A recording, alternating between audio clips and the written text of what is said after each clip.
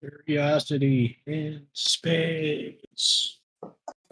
Space. I don't know. I mean, I'm sure all of you guys have noticed that all of my maps are based in the Milky Way. If you ever looked out from the table, almost always, this is what I have here.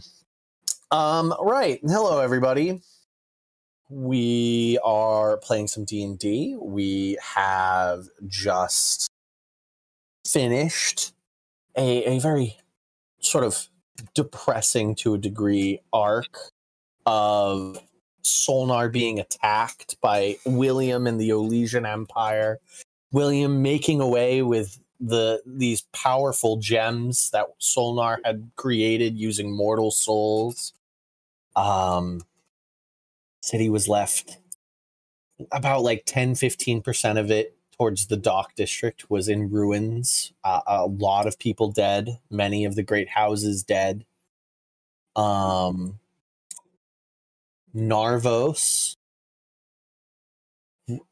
renounced his house and I'll claim to the title of Narvos. Speaking of, got a skeleton key, a mithril skeleton key from his father. That supposedly is the title and deed of the Thieves Guild. Other than that,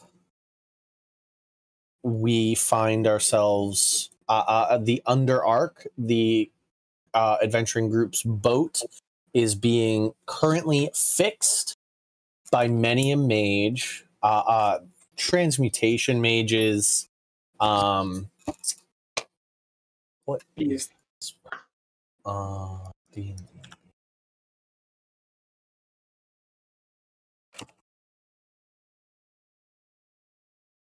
Is it illusion? Can't be illusion. It's transmutation. A bunch of transmutation wizards, transmutation-focused schooled wizards are at work fixing not only your boat, but every boat that's been pulled from the ruined docks back into the harbor to be fixed up. These transmutation wizards are like using the cheapest material they can find and just like mending whole parts of the hull, using telekinesis to lift 1,000-pound masts and put them into place, while burlier martial types beat in rivets and nails to keep everything in place. Your boat's being fixed in the harbor. Narvos is a bastard of the city. Craig has stated repeatedly that he wants to go to the volcano to the north of the continent. That Ichnath and his table believe that there is an orb there. So that is sort of the forward momentum currently. What do you guys, who wants to do? You've got about two-ish, probably about 2 long rests before the work on your boat is completed. What would you guys like to do?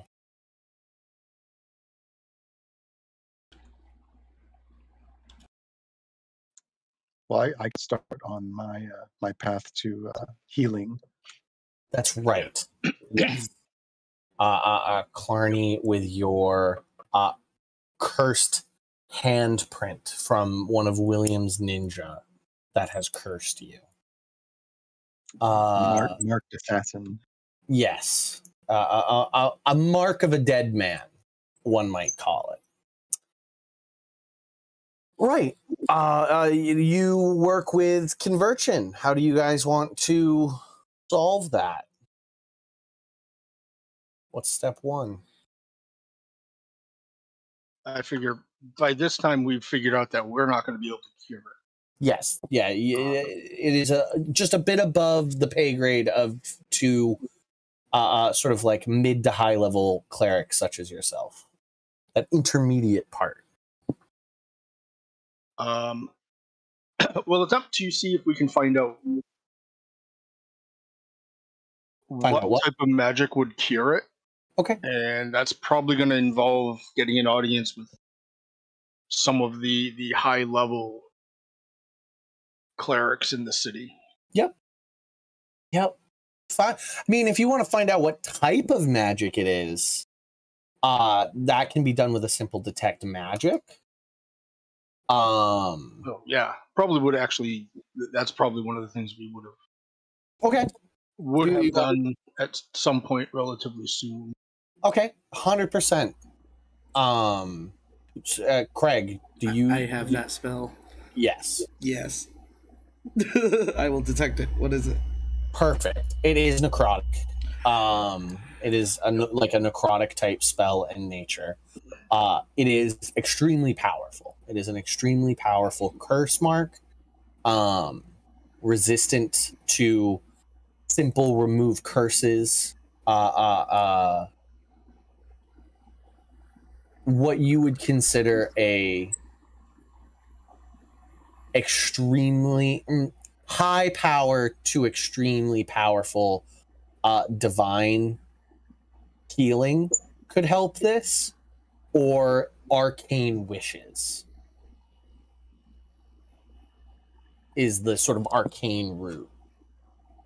Divine route, if you're like one of the favorite chosen of a certain deity or a deity themselves, they can solve that with a variety of magical tools at their disposal.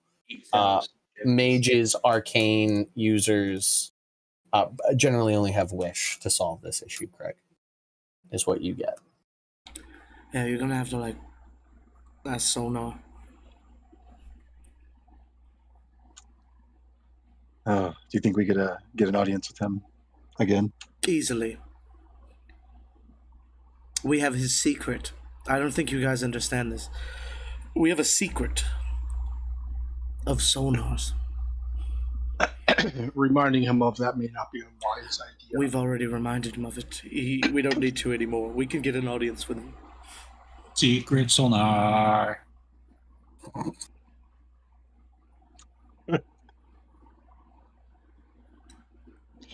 Okay, I'll see about reaching out to him. Okay. How do you do that?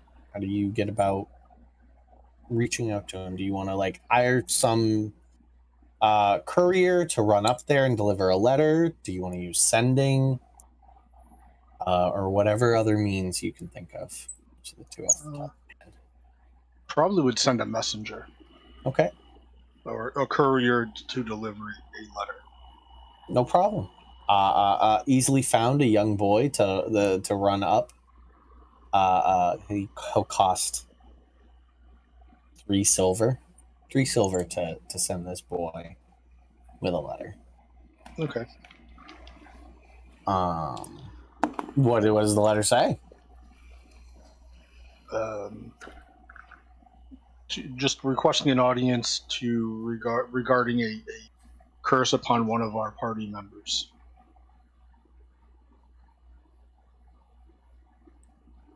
Mention that it's life-threatening, please. Yes. Life-threatening. The curse is threatening his life, not we're threatening your life. P.S. It's lasted longer than 4 hours. P.S. Not you, him. Okay, Sean, I just rolled an intelligence 19 check. Okay. On? I think I could take an acorn and Clarny could gild half of it one time and then half of it another time, and then I'd have a 200 gold piece gilded acorn. But he can only create things with metal up to 100 gold pieces. You see what I'm saying?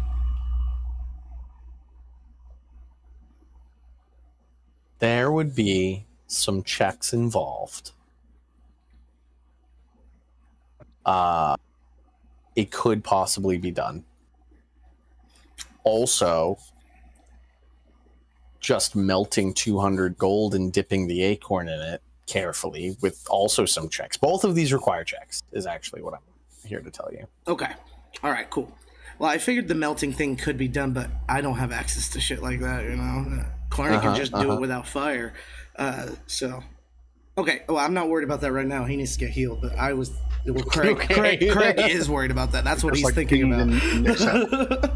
Craig tells you about this thing, like about the need for the curse to be lifted by a very powerful being, and then also in the other side of his head is like, man, I need a golden acorn. Yeah. So goddamn bad.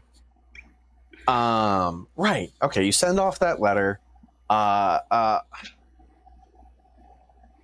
And a good portion of the day goes by before a different young lad comes running up to the boat, runs up the gangplank, and delivers a letter to you, Convergin.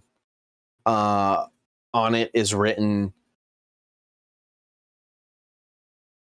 in some fine script on a fine piece of like vellum paper, vellum parchment.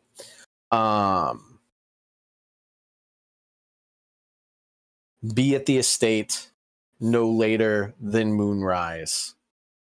Leave the bastard. Try not to be followed. Okay. If kind of on a related note, I wouldn't be out and about around the city. I kind of be like near the boat. Okay. I'm basically waiting for this guy that I encountered to come and pick up the key so I can be done with that. Yeah. But I'm also not like, I'm not a Narvos anymore. Yeah. Fuck everyone and going around doing whatever. I will guard duty Narvos. Okay, so this was something I was going to ask. Was one, I wanted an active perception check from Narvos, and then Craig's passive is good enough, and I will circle to you afterwards. Okay. My passive's up to 17. Active wise, that's a natural 16 plus 23. Okay, 23. You do feel like you are being surveilled. And Craig, you also have that intuition of like some of the dock workers, some of the like lower class people that are like still cleaning debris from the area around. Some of them give glances a few more times than they should. Some of them seem to rotate. You spend most of the day just sort of like, you two in particular don't got much to do, so you're just sort of like lolling about, and you pick up repeat people. Some of them in different cloaks. You're definitely being watched. Somebody's watching me. I'm not like actively holding a weapon, but I do have my collapsible hand crossbow, just in case. Cool. I will say many of the mages are very personable and like try and talk to you, anybody that's just like hanging out on the boat. Like they're not just silent workers going around. They are like very personable, late teen individuals. When they're on break, they're laughing and like playing games up on the upper decks. Some lovely young magicians. Hey, kids. They do take a bit. Well, like one of the lads does take a bit of kids. That's not. We are almost fully graduated. Do you speak Arrowknee? No. All the cool adults speak Arrowknee. Is that the bird language? Yes. From the desert civilization? It's very good language to use so other people don't know what you're saying if you're a cool guy. I didn't know if you guys were cool guys or not. One of the kids sort of like perks up. This very much kind of looking like Narvos, like a light teal skin, maybe half elf. He's got like kind of pointy ears, but not really, and like this red curly hair. he kind of like comes over and he's like, I know about the bird people. I really liked reading their mythos when I was a kid. I really liked them. Nobody knows their language. It's all scratches and pictures. I start whistling a simple poem. Huh. I have a mean, friend. you do sound like a bird, Yes, but no, like I have a friend who can teach you the language. Let me, Eddie. Eddie appears. Super teleports cool. 15 teleports from the lower decks. The 15. So like everybody watches like this shadow clone of Eddie pull up out of the mast, like just pull himself out of the mast and flop down to the ground, and then it vanishes in like a puff as actual Eddie appears in its space. I hear you want to learn Arrowknee. I walk away, Sean. Cool. Most of the kids, there's like 4 or 5 of them that are on this break. 4 of them fully panic. And like several of them draw wands. Several of them begin to mutter incantations that sort of fizzle out as they realize you're not like some shadow monster coming to attack them. The red-headed half-elf Aasimar does not flinch and sort of like wide-eyed looks at your feathered armor and kind of goes, wow, yeah, I'd love to. I had all these like books with paintings and stuff in it, but I nobody can understand them. Who taught you? I made a friend. I made a friend with someone from that time who taught me this very rare language. It's because my heart was open to bird. Is how I was able to learn. I mean, I love birds. They're just so cool. I like this kid. I like him a lot. Yeah. My name's Roger. What's yours? Roger, I'm Eddie. Hey, it's good to meet you, Eddie. Good to meet you, Roger. You should hold the shakes. Does the handshake. Well, how are you gonna? How long is it gonna take for you to teach us? Do I need to come back for lessons, or? I can teach you magically. It will take 1 hour. Oh, what? Yeah, it's real quick. Our break's only another 15 minutes, but if it's okay with you that we don't get back to work instantly, I mean, I'm down. Yeah, well, we'll just do the hour, learn the language, and then get back to what we were doing after that. Awesome. Roger sits down with you and learns. The other 4 go back to... None of them are going to take the chance at more of a break? He might be a little spooky if you don't like birds. Yeah, I get that. Kids very much spook them. And it's less that they don't want to take the free break and more that they kind of instantly scatter to the 4 winds to the sides of the boat and just sort of watch Eddie. And then I'd say a couple of them come and sit down and sort of look over and get a like partial understanding of the language. Right. Cool. Arrowknee and Conversion. Yep. Nighttime falls. You guys head on up to the estate. Does anybody else go with them, or is it just the clerics? Just if David wants to. I'm staying with Narvos. Okay. Yeah, sure. Eddie will head up. Eddie will head up. So you guys have the bodyguard of the Bird Knight. How subtle can you be, Eddie?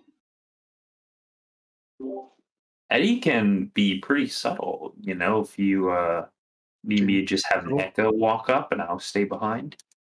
Pretty sure those are pretty subtle.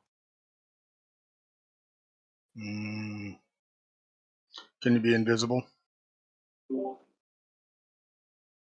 If you cast invisibility on me, I can be invisible. The echo is not invisible. It is kind of transparent. I think I think you'd have to be looking for it, right, Sean? Isn't that how we kind of thought they worked? What do you think? Yeah, I mean, they're tangible in there, but it's like Peter Pan's shadow following somebody around.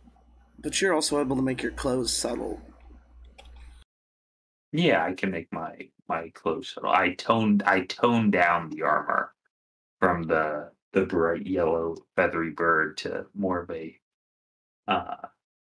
casual, everyday clothes, not so bird themed. Unless you look really close, the like fibers are all feathers. But from a I was distance, asking because I can make two of us invisible. yeah, I mean, making Eddie invisible is a good call. I don't think Clarny can. No, Clarny, that's you don't part have of your the Twilight Domain. I was gonna say yeah. it's a Twilight Domain spell. Right. So you three head on up. Do you Sean, turn? I am going to cast Greater Invisibility on myself and Clarny. You got it. I assume Clarny, you can ride the board. Yeah, I'm good with that. I've got it equipped back on now. Okay. We're going to need to be very careful about making sure we're not followed. So we are going to go from here, and Conversion will think about something that Clarny on the board, and Conversion flying is about 1 minute away. Mm-hmm. And he will be like, we are going to go to this spot. About that time is when the spell will run out. From there, we will, and he's going to be very much way out of the direction towards the Sonar estate. So he's not like in a straight line towards it. It's like off to the side at an angle. Okay. Yeah. Gotcha. And are you trying to just like sprint invisible to get someplace as fast as you can in a minute? He is going to be Conversion's going to be flying. Oh, gotcha. I don't know how disruptive Clarny on the board would be. Okay. But And Eddie's just going. Eddie's just going. Okay. That's what he's doing. So right. Clarny, give me a dexterity. Give me an acrobatics check, Clarny. Or an athletics. And those are two different ways of solving this problem. I'm gonna go with the athletics check because Okay. I have a bonus on that actually.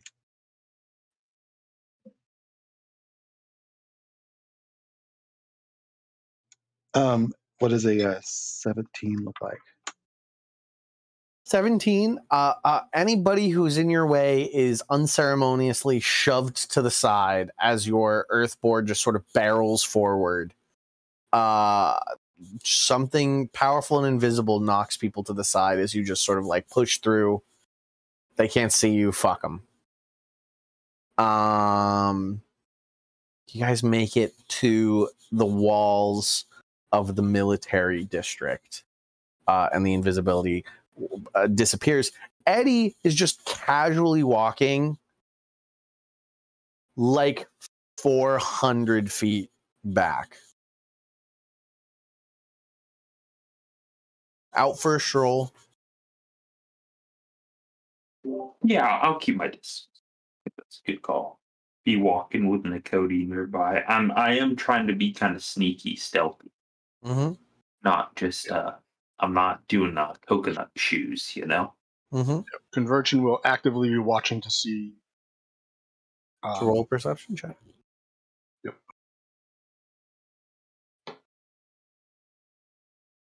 18. 18. You feel like you saw somebody jump from a rooftop to a rooftop, but you're unclear. seems to meld into the shadows. Just a movement in the corner of your eye.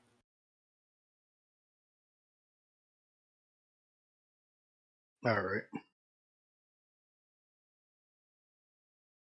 We'll start kind of zigzagging in the general direction, Okay. looking to see if he can catch sight of somebody following them. Okay. Make me a stealth check. All three of you.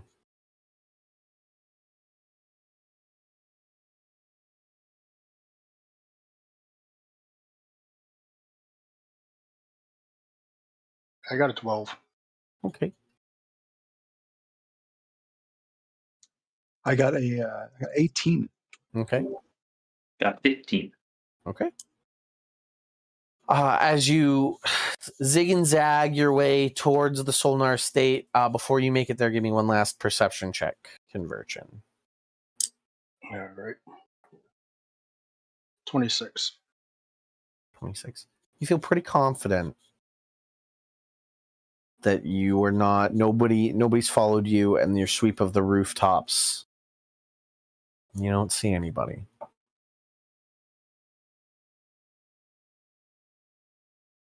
All right.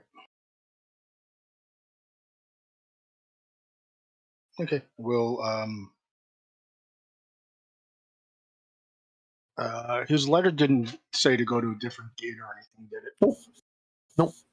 This, and there is the only one gate. It is an iron fence, and then the stone wall of the city is the other side of the estate. Okay. All right. We will approach the gate. His head of guard, the orc, Torag, is there. Sees you approach, sort of nods, turns around, undoes the lock, and opens the gate. Without saying a word, holds it open for you guys to walk in, and shuts it behind you, and relocks, and begins to walk up towards the estate itself. Okay. Much more, since the last time you were here, much more muted. And when the big double doors open, you see what was once the mead hall, this like vast 120-foot long room with all of the tables, now is a much smaller 50-foot room with 4 doors down this hallway and a staircase leading up. The entire interior has just completely changed from what you last saw. Okay. I assume he is going to escort us into a room somewhere. And Torag turns and waits for you all to file in, and closes the door. You feel that same sort of abjuration as the door closes, and he goes, "The master will be waiting for you upstairs in his study. If you will follow me." He starts walking up the stairs. You guys walk up. Really beautiful. It's marble floors, fine mahogany stairs, the red velvet carpet that leads up the stairwell, busts of the Dawnfather and the many individuals who have been served as high priests and priestesses in Solnar. Several paintings of battles where you see obviously Solnar himself. A few paintings that depict the Dawnfather fighting other deities. Just a beautiful arraignment of art around. He goes to the second door on the right at the towards the end of the hallway, and opens it up. And within there is this crackling fire. In Solnar is the medium creature size that you've seen him as. He's not his gargantuan size, and seems to just be sitting looking into the fireplace. Turns as the door opens and beckons you all in. And then we'll step inside. Torag closes the door behind you, and Solnar sort of waves his hands, and several chairs just apparate into existence around the fireplace, and he waves his hands. Have a seat, the three of you. Which one of you is it that has this ailment? I step forward and show him the handprint on my chest. He's sort of like, I see, Master Dwarf. Well, it was on my orders that you put yourself in harm's way for this city, and I would be remiss to send you all off to continue your growth as adventurers without helping cure this. Is there anything I can have Torag get for you? He turns to Eddie and Convergent while I solve this for the Master Dwarf. This will be a mildly lengthy process. A beverage would be appreciated. Tea. We have some fine wines in the cellar. What is your preference? I suppose a tea would be lovely. Okay. And you, Bird Knight man.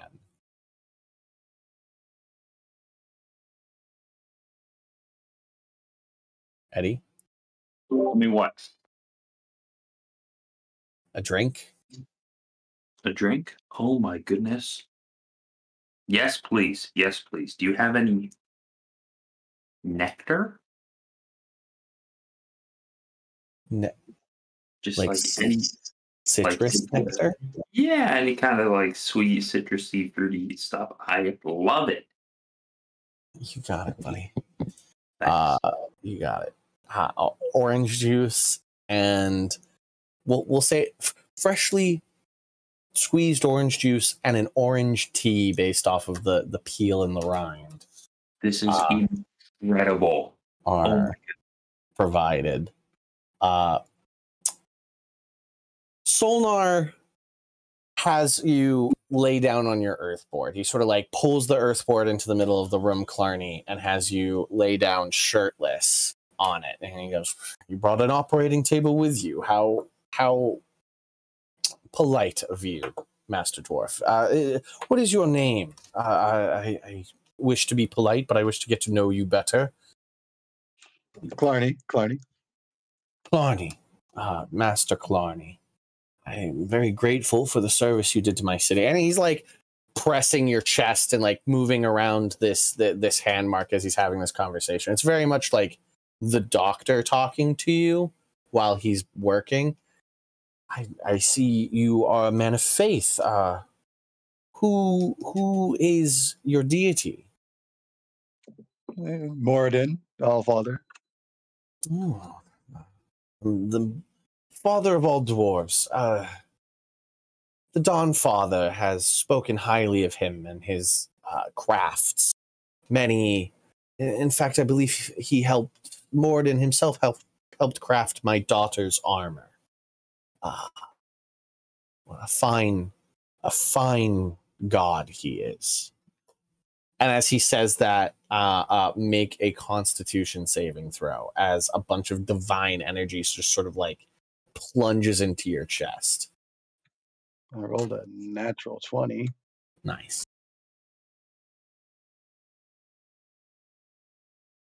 Plus 2. So Right. So,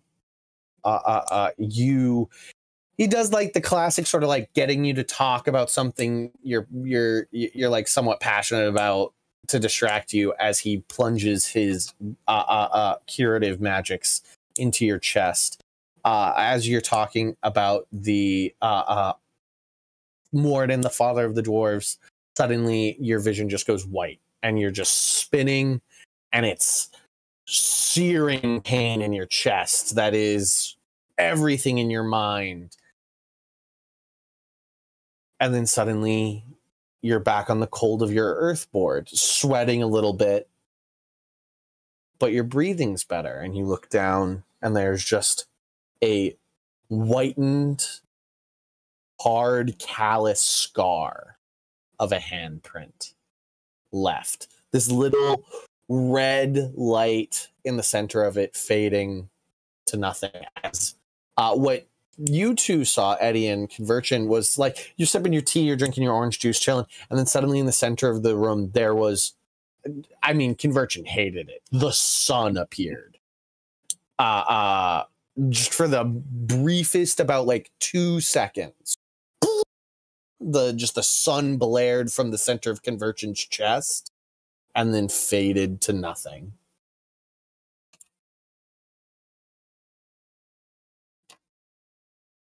Solnar sort of like sits back and goes, "Powerful curse indeed. I would surmise it to say that somebody spent their entire...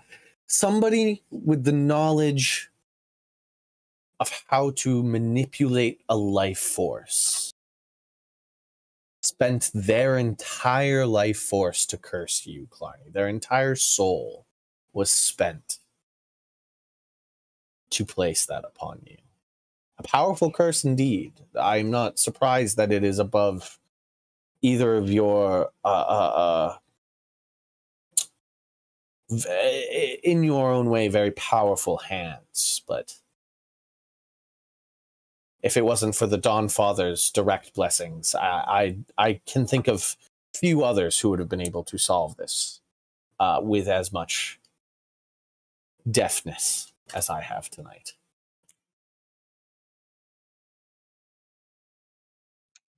I can only express my greatest gratitude for that. Politely quiet and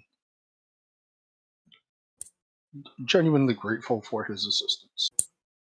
Eddie, I have a question for you. Yeah. Do you do like the applause like that people do at the end of movies? Me? Yeah, I felt And like my that was brother something Eddie would do. Would like to applause. Yeah.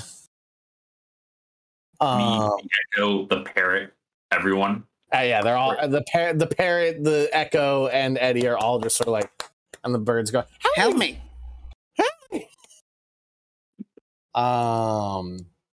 Right. He turns to you, Clarny, and goes, like I said, it was upon my requests that you were set upon this path. I would be remiss. It would be a stain upon my honor if I did not attend to any wounds that occurred due to this. And to you, my bird friend, and he turns to you, Eddie, and begins talking in Arrowknee. Yes. So like that last sentence, to you, my bird friend, is in bird language. I say yes. Give me a second. Do not make the same mistakes you did last time, or I myself will have to get involved.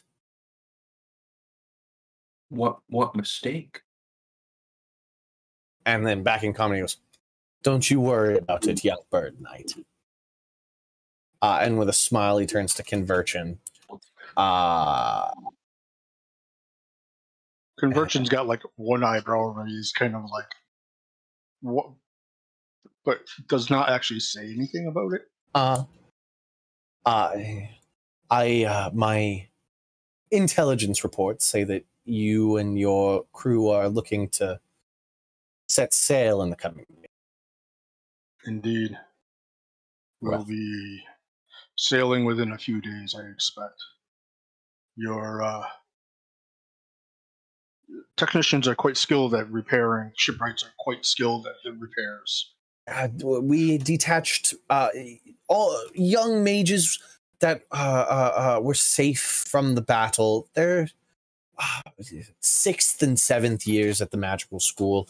My daughter is herself a divination mage and has a proclivity for figuring out what school of magic the younglings will excel in their later years. And so many of the individuals focus on their passions and their desires and become some best of the hyper-focused mages on the planet. Not necessarily jack of all trades mages, but the transmutation mages know what they're doing, the evokers know what they're doing, and so on and so on. Truly, it is a method we learned from our emissaries across the ocean.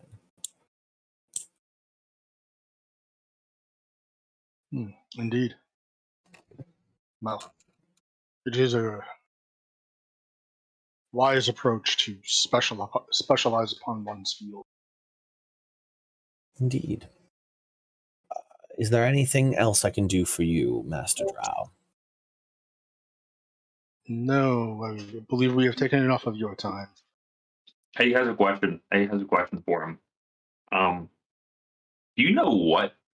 Can you tell me about the Arrowknee spirit that resides inside me? Do you know anything about it? No, I know a great deal about the sage of the birds. Can he be trusted? Has like a sly smile, and he sort of like turns away and he looks back at you and he goes, trusted. You can trust that he will do anything in the search, in the protection of the knowledge he holds. You said earlier that I made a mistake. Could you elaborate on that mistake, please, so I don't make it again? Oh, you have made no mistake, young knight. Don't you worry. Obviously, as I'm sure you've surmised, if you have accepted a bargain with such a being, you realize that possibly a mistake led him to be in such a predicament. Okay. Okay. I understand. You're okay. Your ally has a powerful enemy, one that a millennia ago smote an entire civilization just from a differing perspective on the universe, one might say. But I am no expert on the ancient society of the birds. It was many lifetimes ago, that is for sure. Wish I could have seen it. Maybe you will one day. You seem to be from the Empire. It fits within the borders of it. Yeah. I don't think I don't know if William knows, but you probably wouldn't know this. You don't think William knows that there is an ancient dead empire in the center of his empire? He doesn't know how much I want to kill him. Oh, you know, so he may not welcome me back. I'm sure William doesn't understand how many tens, if not hundreds of thousands of enemies he made in his attack. Young knight. Truly. Okay. He is truly a man who cares only for the progress he views as necessary. And a man like that cannot be reasoned with. He nods his head agreeingly. And but I darkened the room, and I am a being of light and would prefer it otherwise. Be safe, Curiosity. Pass that along to your peers, to your comrades. Solnar will always be a home to you.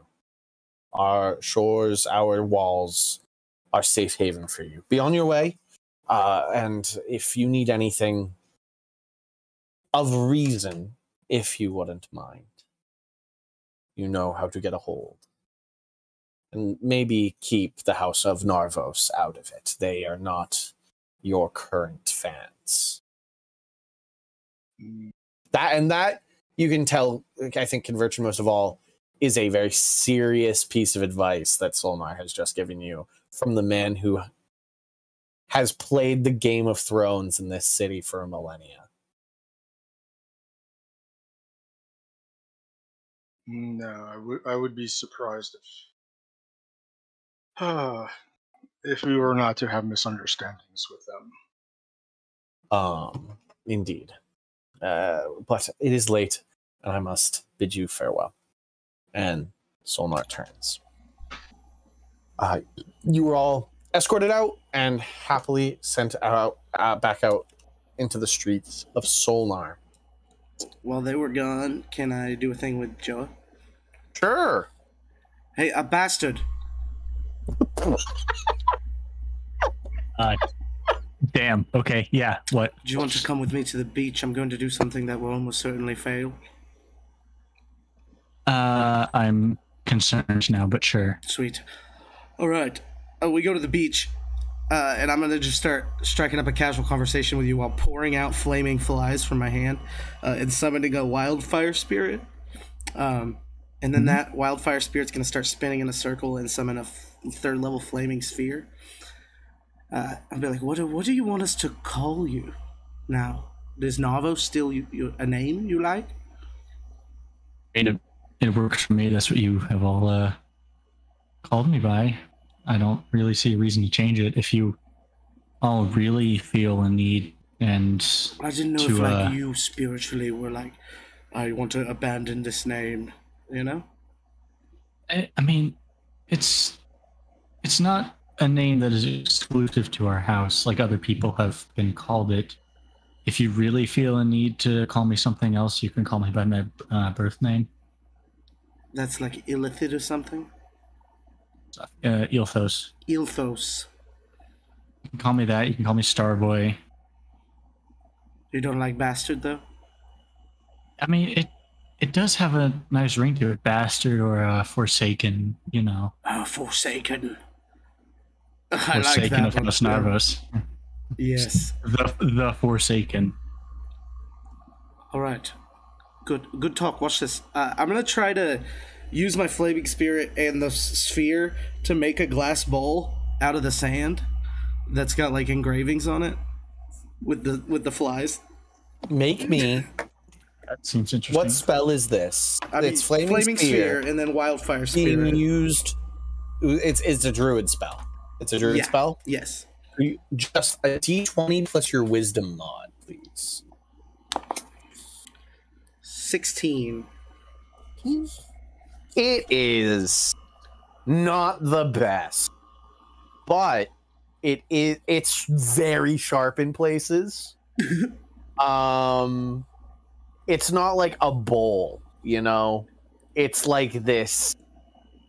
Take the flaming sphere and you melt down the glass, and it's not even in places, and the flaming sphere disappears, and so you kind of have to dig it out of the sand. And you have this upside down, it kind of like a dripping ice cream cone if you just flipped it upside down.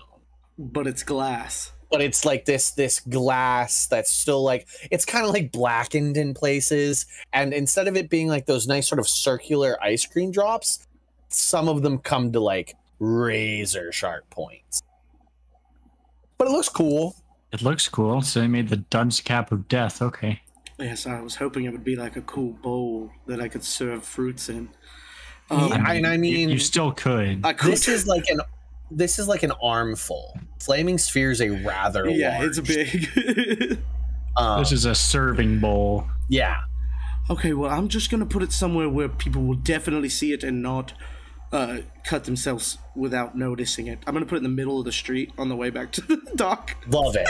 You could try selling it as some like fancy new art style. Maybe I'll be like like Banksy, a glass artist. This one's a statement on how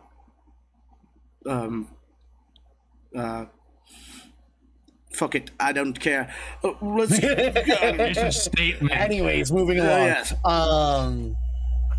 Night comes, everybody makes it back to the boat. Woot woot. And night comes. I assume you guys are back to sleeping on the boat, as the boat is functioning once more. No longer sleeping in the free tavern. Nope. Maybe. On the boat. In the crow's nest. On elbow. Craig's in the crow's nest. Conversion. I assume you and Velran are still bunk buddies in the captain's quarters. Yep. Clarny, where are you sleeping?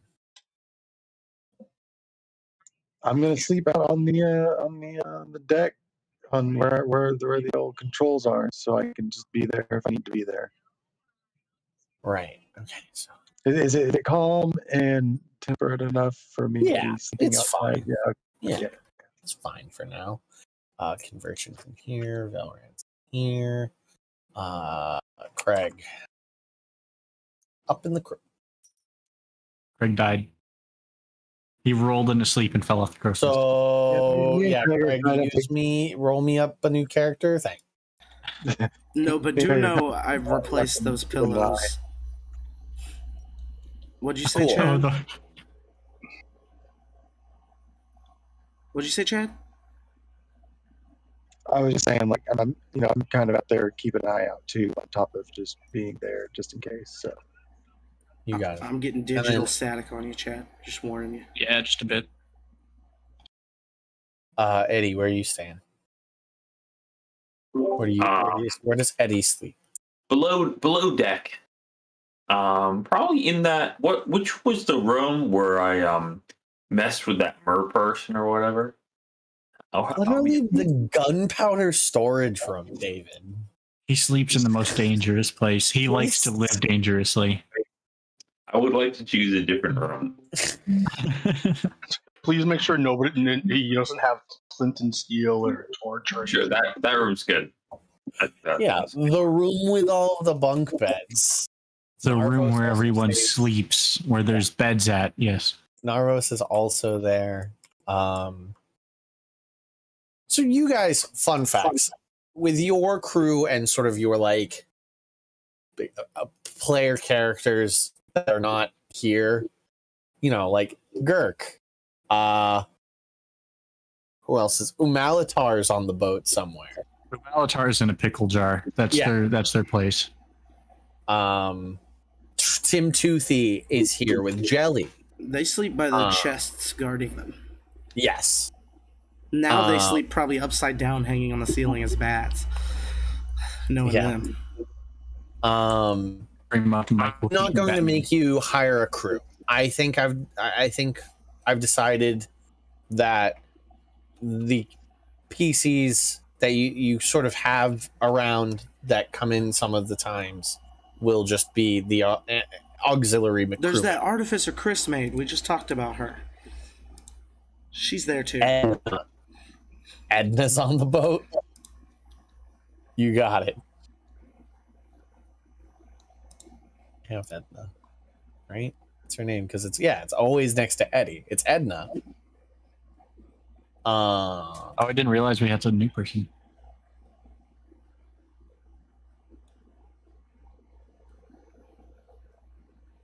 I thought she said Debbie Webby. Was it Edna? Let me see the picture. So Debbie Webby was a character she made. That was a different over in Arrowknee proper. It is Edna, yeah. No, it was Edna. That's her. Awesome. Edna, I like that Edna's there. I'm not gonna lie. I'm gonna have Edna be down in the bottom. If they're an artificer. He just showed up at when the boat was like still on land. A lot of the cooking is now mechanized. Nice. Is what it's a very much we put in. I'm making it that they have set it and forget it. Yeah, very much a very gamified like recipe system of like we give it a carrot, a fish, and some flour, and we get steamed fish and vegetable dish with bread. Steamed hams. Anyways, night comes. You all get some rest. First, Narvos.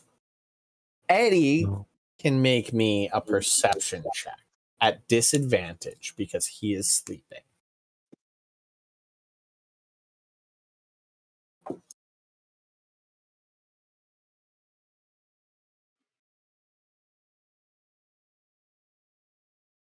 Eddie.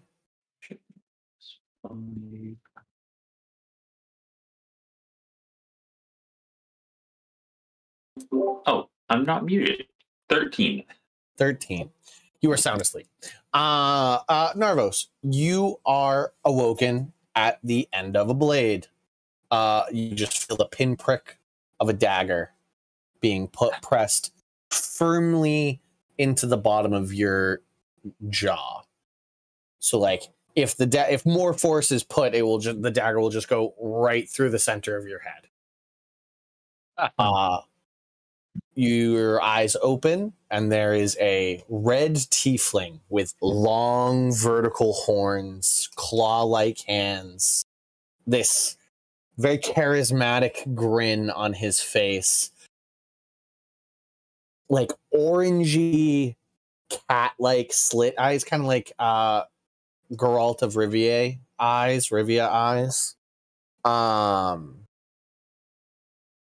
Got a very, very nice looking dagger with a carnelian pommel. It is the same individual that bothered you a couple days ago. And he smiles down at you. He's wearing this like very Aladdin looking outfit for clothes, sort of like linen, leather tunic, leather sort of like vestment, and baggy cloth pants. And he smiles down and goes, "Time's up." I was wondering when you'd show up. I've had it for a couple days now, and he's just been waiting. I get busy. Got to pet all the animals, you know? Hand it over. mean, that's fair. Great. Yeah. We're looking for this, and I pull out the key. He snatches it like faster than you can even blink. He like kind of pulls back the dagger from being directly in your face, snatches it out of your hands, and quickly investigates it. And you watch a quick spell be cast.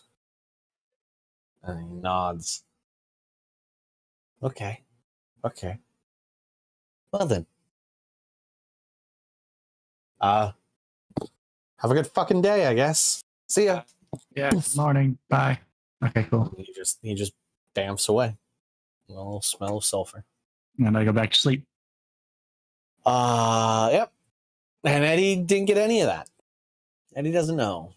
He's dreaming about birds. Yep. Fine. Eddie's having these like weird, quasi nightmarish dreams about a temple in a vast jungle city. And like it's a temple, there's a city, and then there's like a humid jungle.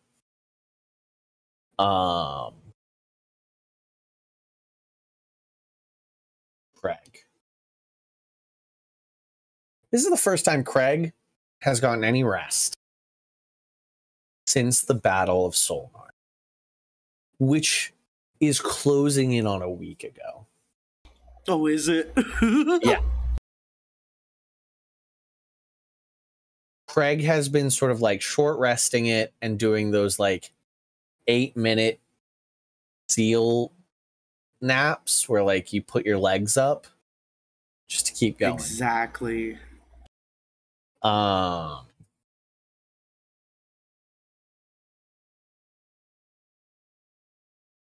Craig, you find yourself in what passes for dream. It's almost like because you don't necessarily sleep the way you did when you were alive. It's more that you are actively daydreaming.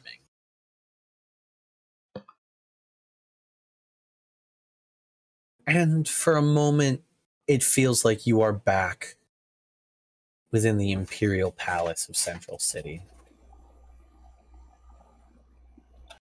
A ball plays out around you. The high table of the Council of 10, many individuals laughing and raising glasses, announcing projects. Darkness.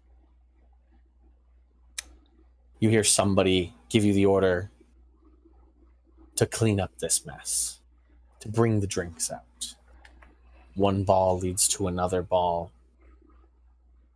Autumn to summer to spring. many years of many different events in the Imperial Palace in Central City. What used to know as the Royal Palace.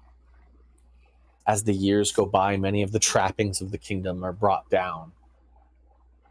Staunch busts and paintings and tapestries of William are erected.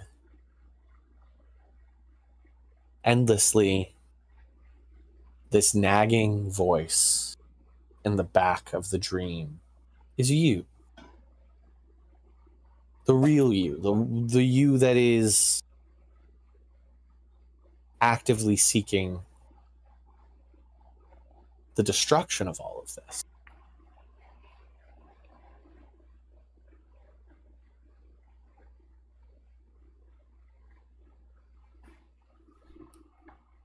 I've never seen anything like this before, right?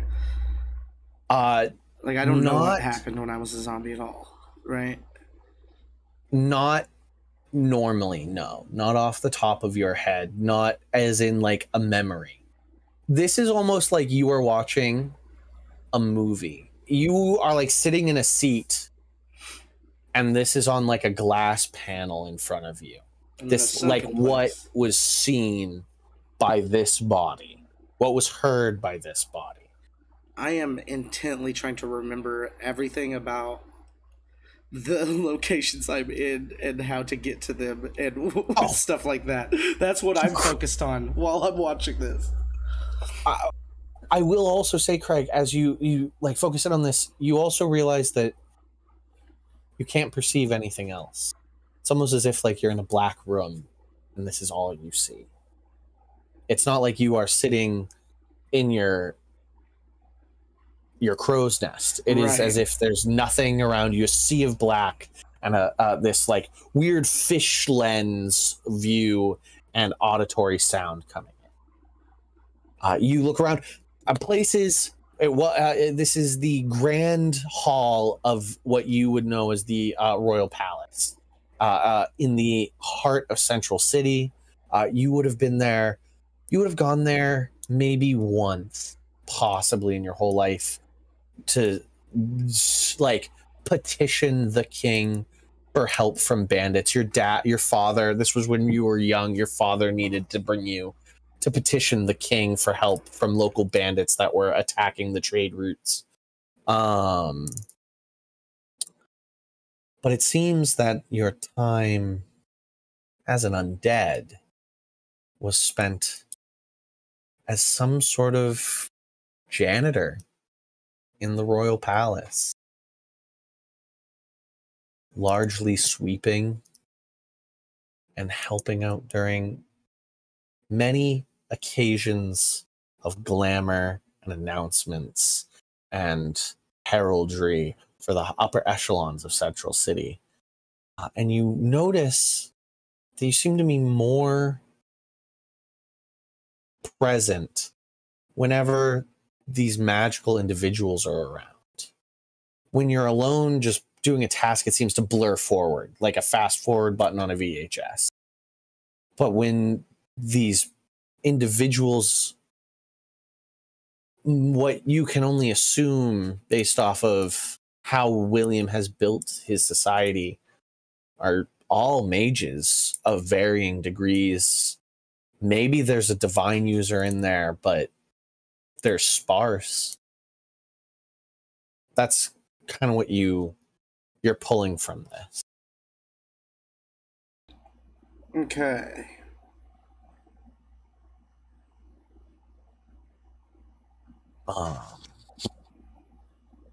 So as you take this in, you kind of have this, like, okay, this is what I'm seeing, and it's still black. It's still just sort of playing out in front of you. The same scene? Has it restarted? It has not restarted. It is just, it seems to be this, it's hard to tell time. It seems to be jumping from different balls. Individuals get older. They begin to show time passing. But like you're watching in somewhat real time balls happen. So like your internal clock begins to be like, even for an undead, you're like, I feel like I've been sitting here for like 6 hours, 8 hours, 10 hours. One of those dreams that by the time you make it to the end, you feel like you've been asleep for far longer than you've ever been awake. Damn.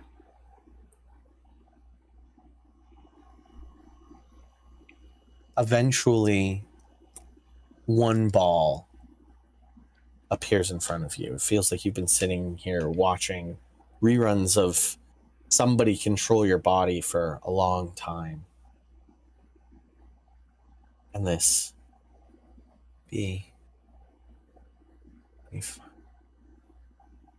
be like a 50 to 60-year-old man walks up to you.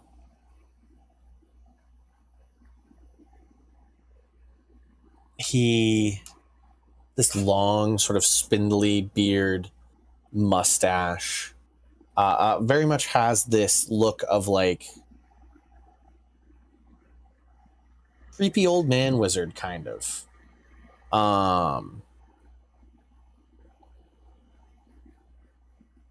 Got like green and black robes.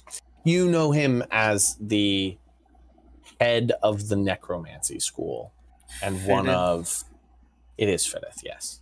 Oh my god. And he sort of like looks you up and down, taps you on the head. You know, I could do some fucking experimenting with these. Figure out something more for them. Gather up some of them. And we'll figure out what makes them truly special. And he wanders off, and this gigantic undead abomination with it's like an undead giant resurrected and reanimated, and its head is gone. There is just almost like a upside down fishbowl and like this metal fastener, and there's just a single floating eyeball floating in some like viscous liquid. Just this one extremely large eyeball that flicks down to you, Craig, and then picks you up, and then it all goes black, and you're just sitting there. That's metal. No memory of this. Your first memory truly is being told by Sid to go tie yourself to the pole in your first circus gig. And that's your sort of like easiest to grab furthest back memory. Like, man, Sid's an asshole. Why would he make me do this? Yeah.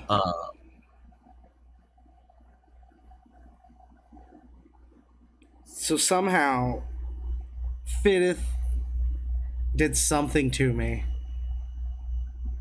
and then I ended up with a circus guy.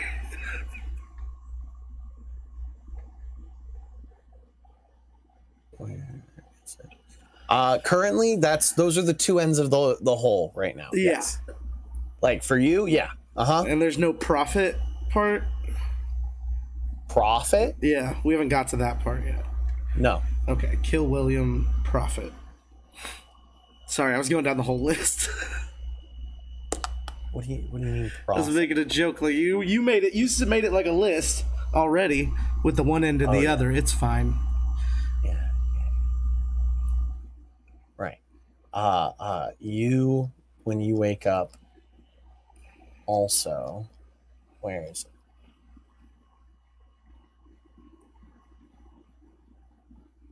One, you have this feeling of like, damn, I feel like I've been asleep forever, which is an odd feeling because you really haven't felt like you've slept in many a year. That's refreshing. It oddly is, but it's oddly also disconcerting. Right.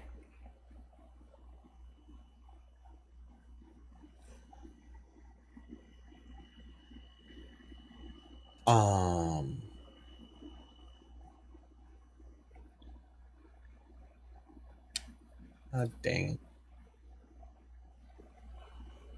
I'm trying to find the increases to your necklace.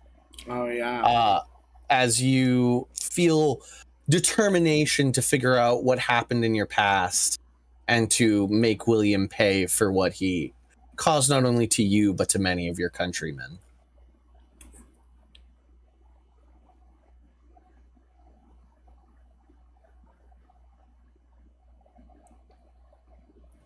No.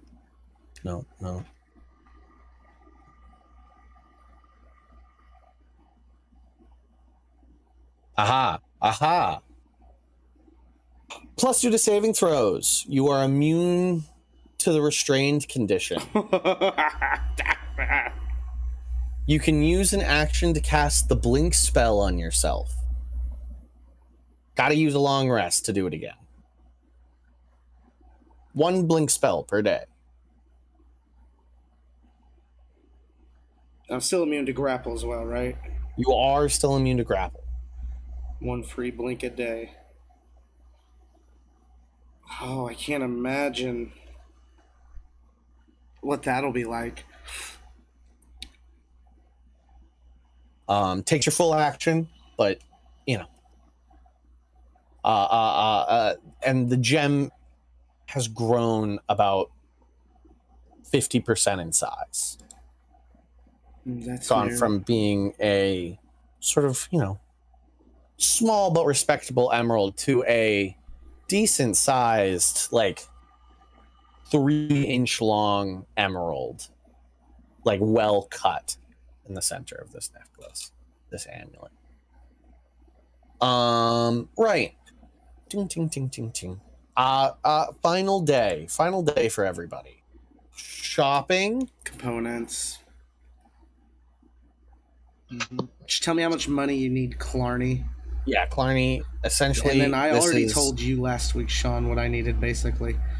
Yeah. So just. Well, I need 1,500 gold. Okay. Craig, I will mark that off. Yeah, I'm getting pretty low, but I'm good. Okay. And we'll just run from there. I do want you, Clarny. Hey, could you take this nail and make it into a small wand? A metal wand? Yes, just stretch the nail out for me. Okay, thank you. Sweet. Yes. Appreciate it. Yeah. Yep. I needed a little iron wand. I figured I already had a nail, so I'm good. Okay. You guys, by midday, are able to set sail. And you guys begin sailing up to the north of the continent. I would say the first 2 whole days of this journey go without a hitch, as they are within Solnar territory. And the weather is perfectly fine. Probably weather is controlled by the clerics of Solnar. You would assume.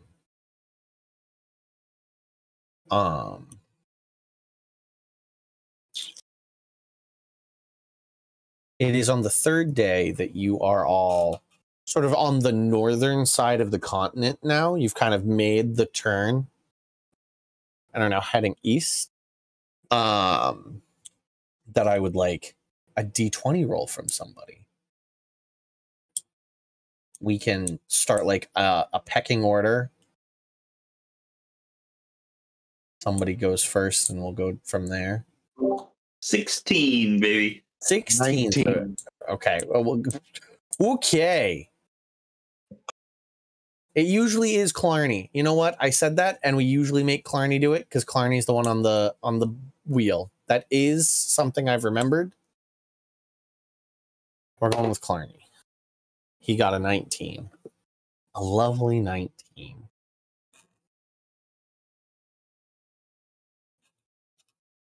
Okay. You guys sail for the better part of the day. Nighttime begins to come. Twilight, actually, rolls over.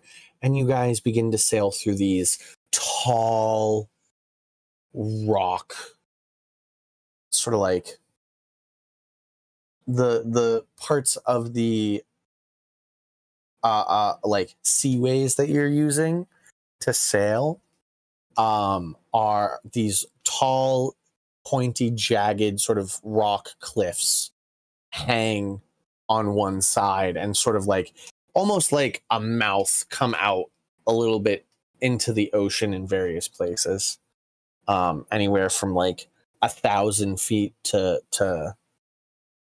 100 feet out from the shore. You guys sort of like go as far out and around as you possibly can without ending up in deep ocean where the currents are going to drag you back the other way you need to go.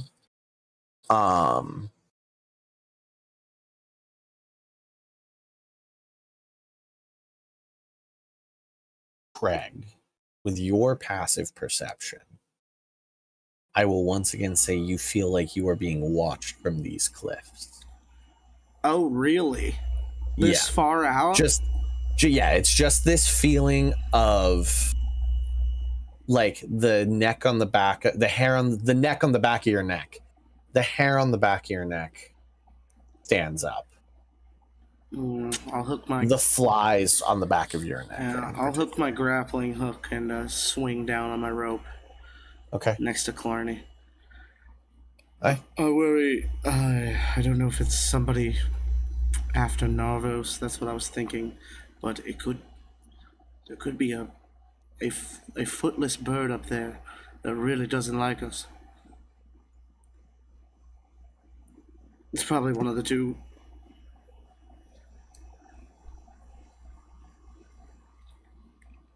Do you say there's a snurd up there? No, probably not. Well, I don't know. They could have made it and spread that far already. Probably. The ecosystem is absolutely destroyed by those things. They are quickly becoming the dominant species on the continent. I knew they were going to be a problem. So, I don't know what you're talking to. Good birds. Right. Nothing, you guys keep sailing through these like sporadic, almost looming out of the darkness, like rock pillars. And Clarny has to sort of course correct. But nothing happens. It's just very creepy and odd. And the wind sort of died down so that you guys don't have a lot of speed through here.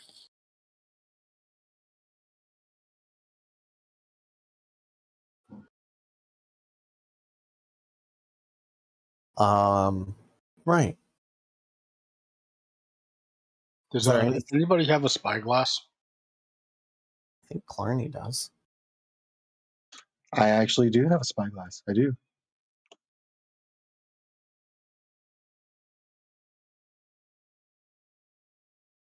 It's part of my pirate kit. Oh, hey, let me know, Clarny, if you ever need me to blow some wind on these sails. I can do that now. For like a minute.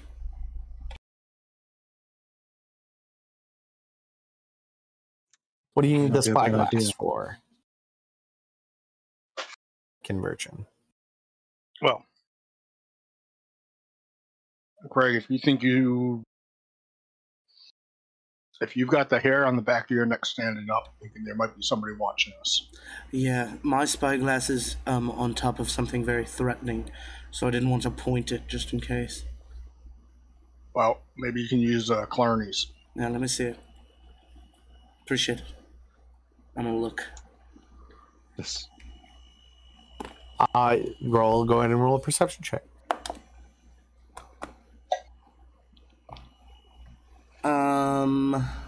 25, sorry. 25.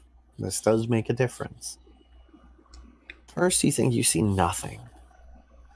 Just empty cliffs, grass, some moss, weird algae, some weird seaweed or something growing on it, maybe some weird oysters. You don't see anything. And then you circle back to those weird oysters. And man, do they look like eggs, kind of. These like sacks.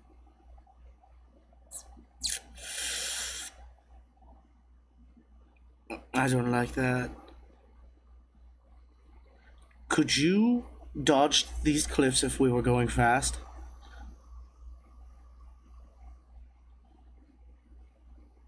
With your spyglass, you can see that this sort of like rocky pillar area goes for quite a while.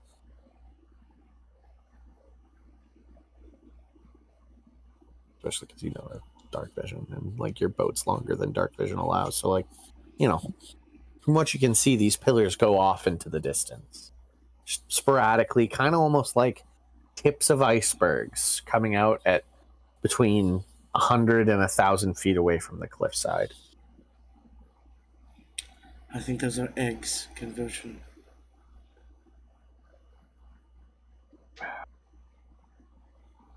All right.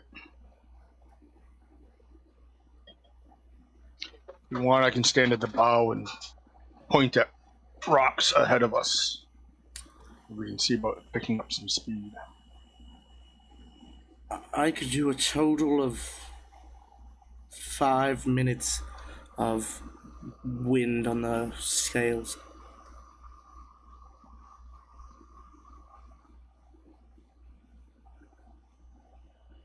You are unclear. You think it probably would be enough to get you out of this sort of like rocky area, but you're unclear, unsure. You up for it, Blow Bottom? Let's give it a shot. I'm gonna start gust of winding. Okay. Why don't we take a break right there? All right. We do. We'll be back. Cool.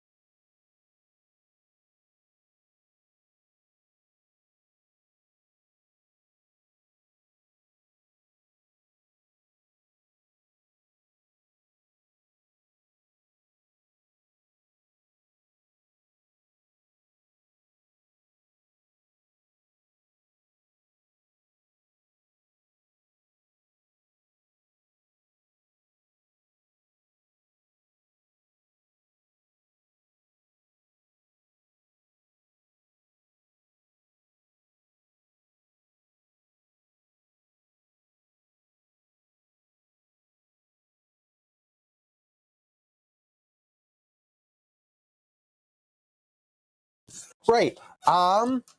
You guys are sailing. Night has come. You're sailing. Even with dark vision, you only have the lights that Craig put on the and you made them like a special color, didn't you? Red. They're all red. So these very eerie red lights illuminate up to 30 feet bright light and another 30 feet dim light around your ship. And so these looming rocks just come out of the darkness and are illuminated by this red bathe as it pulls in. I think those eggs conversations have sort of been like bandied around the ship. Where do you all want to be? It's been several hours. Oh, you were going to do Gust for 5 minutes. Yeah. You wanted to cast Gust for 5 minutes? Mm-hmm. Just 5. Good 5-0. Good 5 minutes. Craig, make me a ship handling check. All right. Let me blow my spell slots still. Oh, I meant Clarny. I want Clarny to Okay. make a ship handling check. You're not. While he's doing this, I'm going to be at the bow of the ship, like basically right in front of the cannon, Yeah. watching out This is 300, the extra distance with Twilight Claire night vision. Okay. Perfect. You just see like more in the distance. Just you're the first one to see them come out of in grayscale. These pillars of rock.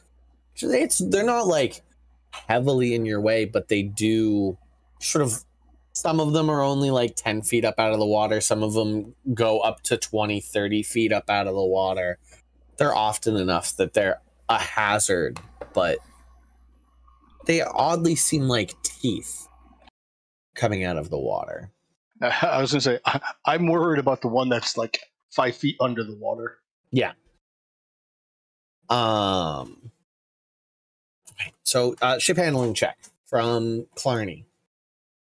But what kind of bonus am I throwing on here? What kind of check am I doing? Am I just Proficiency. rolling? We'll call it double proficiency. A D20 with double proficiency. Oh, okay.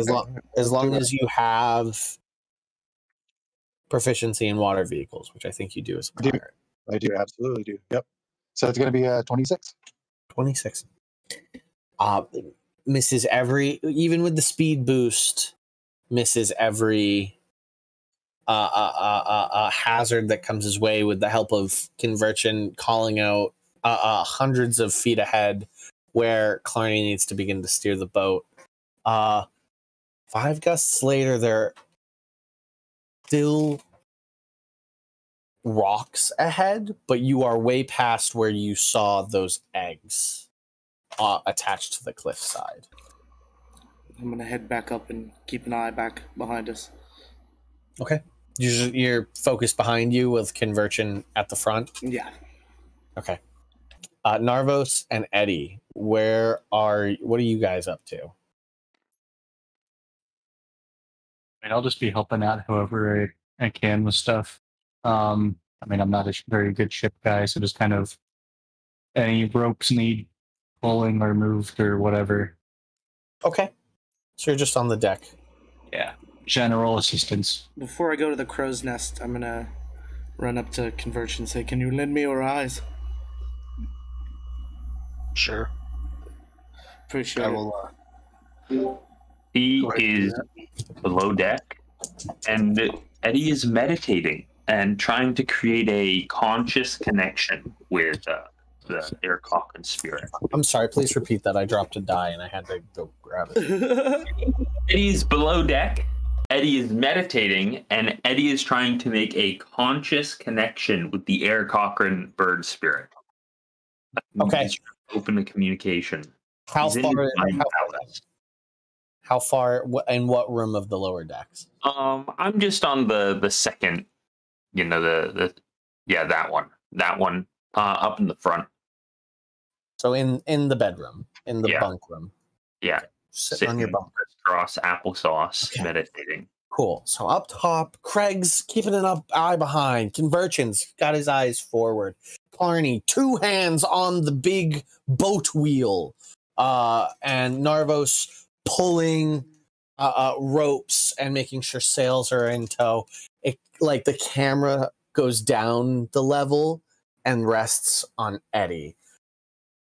Eyes closed, crisscross applesauce, sitting on. Are you on the bottom or the top bunk? I'm on the bottom bunk. Okay, bottom hammock, bottom bunk. The creak of the boat and these oil lanterns that you have affixed down in the lower levels to give off a little bit of light. You meditate on Big Bird. In front of you, you see almost a hallucination. There's a flicker in the light. And what looks to be the figure of the Big Bird patron of yours stands there. And then with a little flicker of the shadows, it seems to disappear.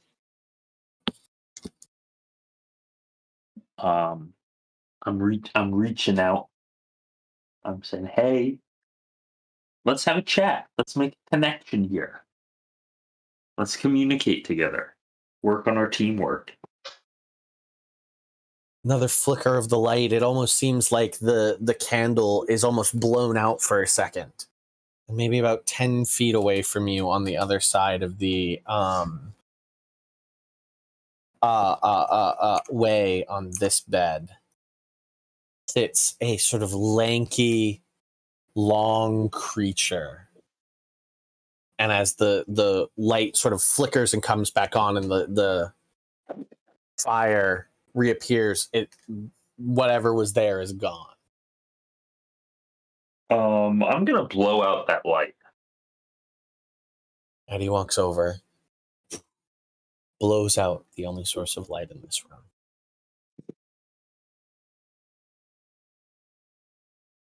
Make me a wisdom saving throw. A wisdom saving throw.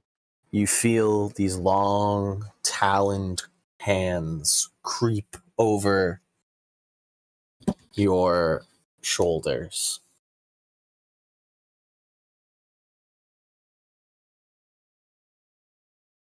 That is 17. 17. You look up, thinking you are about to look into the eyes of your bird patron. And you look, and it is a gray flesh, no face, just humanoid ball of flesh. And this psychic, like, predatory clicking sound. And suddenly, grayscale. You were just in total darkness. You, with your human eyes, you can't see, right? Yeah, I can't see particularly. Suddenly, the world lights up just a bit, and everything's in grayscale. And this creature still has its clutches on you, but suddenly you can see more. Everything's sort of like gray and maybe a little see-through. You can kind of like see the ocean splashing beneath the, like, through the boards a little bit.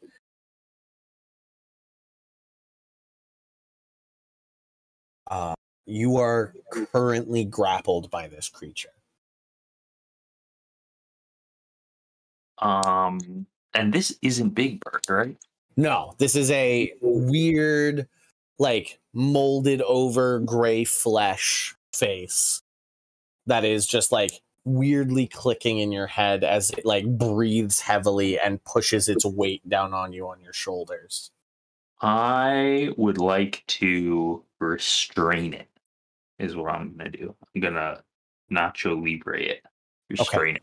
Push it down. Okay. That is so, you are trying to make a grapple check against it. Yeah. You got it. Yeah. Well, we're both grappled right now. Right? It has you grappled right now. So it's... Well, that's going to be a 28 to grapple it. Yeah, I think you got it. Yeah. Yeah, you got a 16. Yeah. And then I'll restrain it. I'm just going to shove its head onto the floor So you like it has you grappled, and you like sort of like grab its own arms and pull it forward, and then you like body blow it to try and restrain it. Exactly. To restrain it, it's a 20. It has to make another check. Yeah, isn't it 2? 1 for grapple, 1 for restrain. Yep. I'm just asking. He rolled a 20. Oh wait, So I think that succeeds. Yeah. It's an 18 plus 2. So I think he does. Like he's kind of like stunned, and you still have him, and he still has you. You're both still grappling one another, but neither of you are restrained. Craig, with your perception, you've.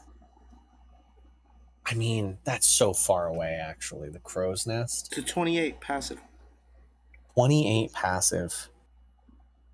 Rolling against you meets it. And if it matters, I have 300 feet of dark vision right now. It doesn't because he's down. Right. Eddie's downstairs. No, I'm gonna say Eddie. You haven't said anything, right? Yeah, I haven't. I've just like locked him down. Then I think you have no idea. Right, Eddie. It's this guy's turn now. He is going to. You have 8 grappled.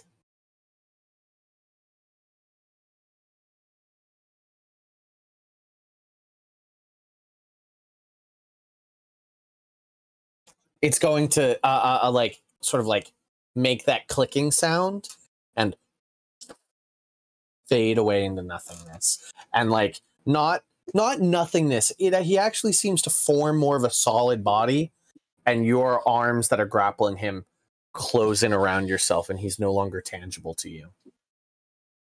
And with like a slinking, very not natural movement, it follows the shadows of the wall in a very predatory move and begins just like walks away from you. And you are left in this weird gray scale, a bunk room. Is he still in this room? Nope. He like goes out. I'm still streaming, right? Yeah. Yeah. Okay, I see. He like goes out and around and follows the wall. What's his movement? How far does he get?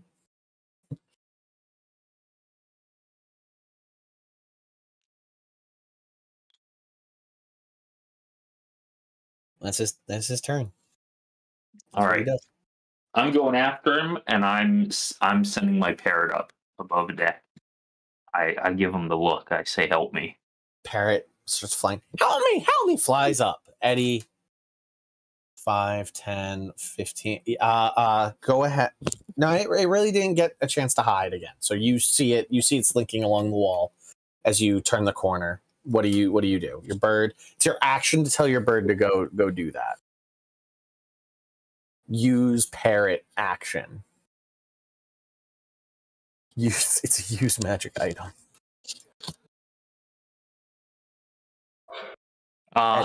That's my action to do that. Okay.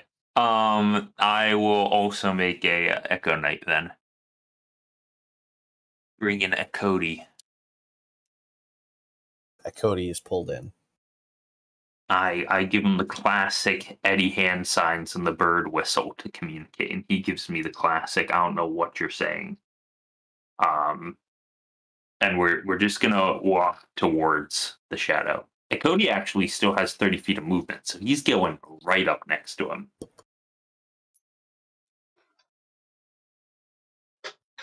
You got it. So you sort of like do a pincer move with your Echo. Yeah. Cool. Awesome. Bird flies up. Help me! Help me! Help me! To the rest of you guys, nothing's there. Guys are still focused on this rock problem. No bird. There is no parrot. Okay. Yelling, help me. Unless, for some reason, you can see into the ethereal plane. Not unless you give me a reason to blink right now. Nope.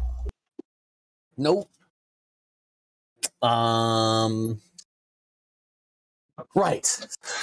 Circles back to me. I make a stealth check. And I need another natural 20.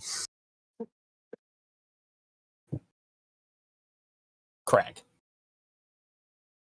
You are very focused on like behind, looking, making sure nothing's following. You see Narvos pulling ropes down below out of the corner of your eye.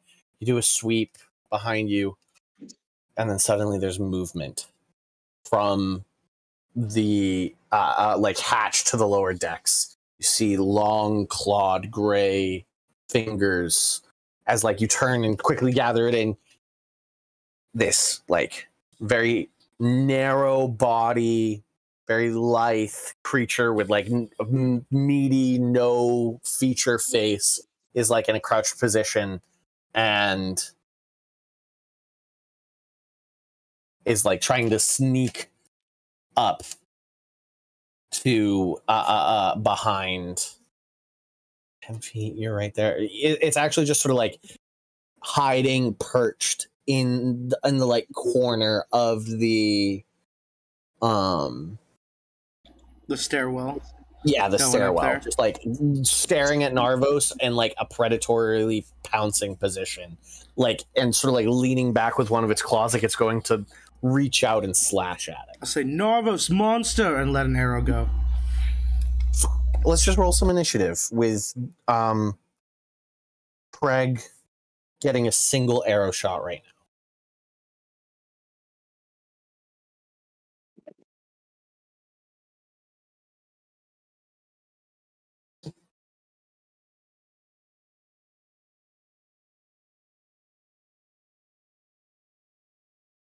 Natural 20 on the initiative. Let's go.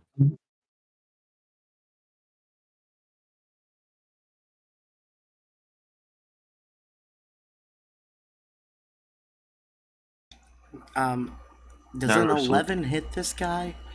No. So the arrow just sinks into the wood next to the creature.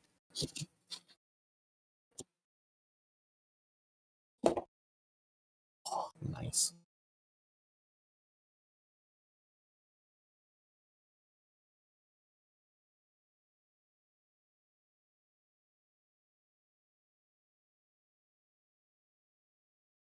Eddie, you definitely have a, yeah. Actually, yeah, you can go first on this one.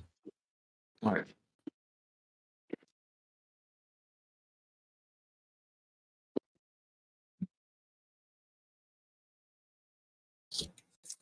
Right.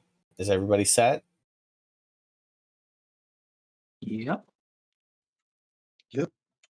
This guy is going first. Arrow sinks into the ground next to him.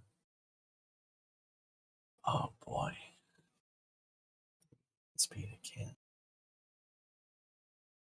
Yeah. I think its best move is this. It's going to like let out this loud psychic roar as that all of you hear as the arrow sinks to the ground, and it's going to lunge at Narvos. Its head sort of like peeling apart a little bit and trying to grasp you in these weird like teethy maw.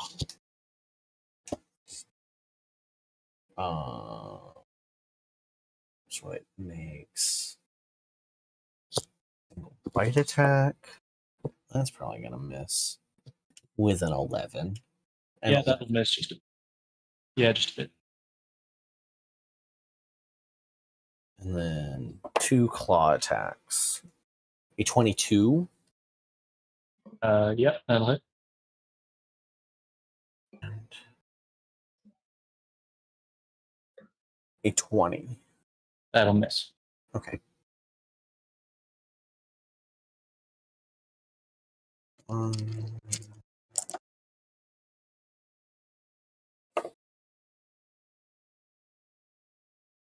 Two, three, there it is.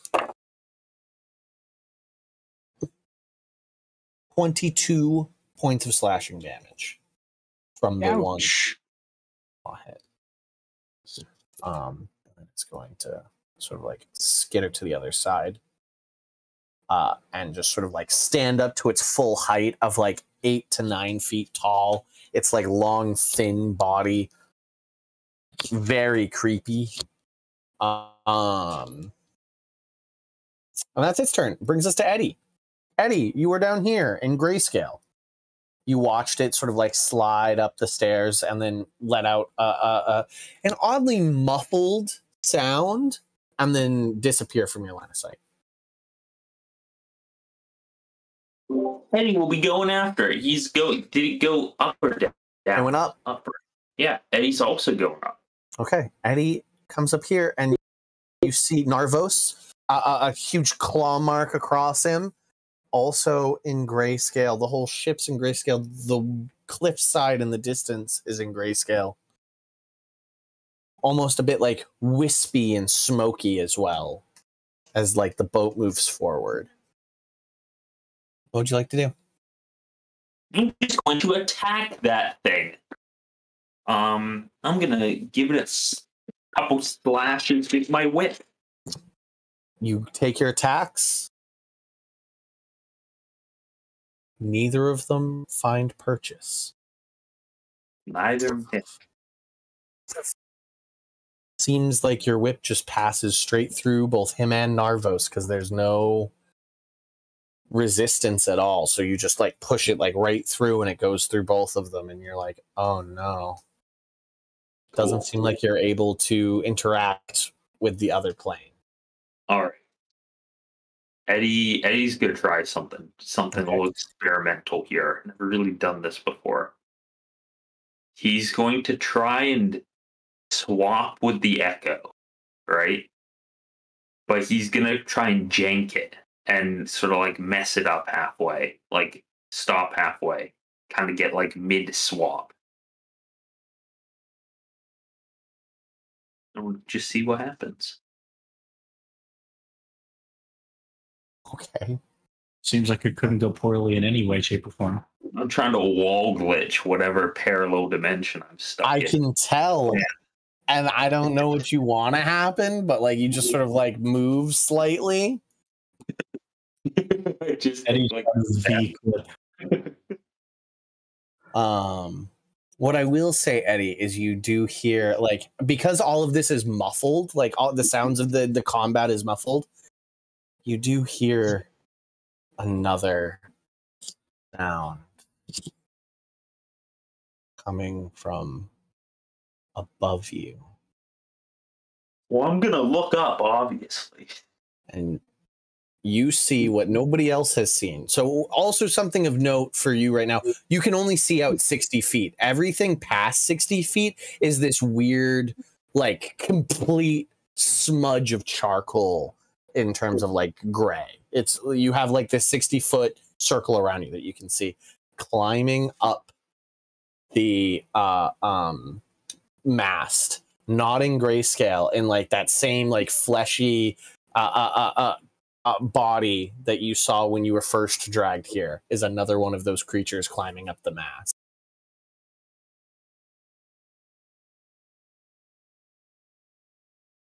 All right. I say get down here. I guess I already used my action, my bonus action, so. Do you want to try and like climb up after it, or are you just gonna kind of like circle the? Sure, I'll climb up. Okay, so you've begun climbing up the mast. Cool. Narvos, this creature's clawed you. Yes, he did, because I forgot that I can hold like react and block stuff like that. That's fine. Cool. So he is right there. That's great for me. I love that.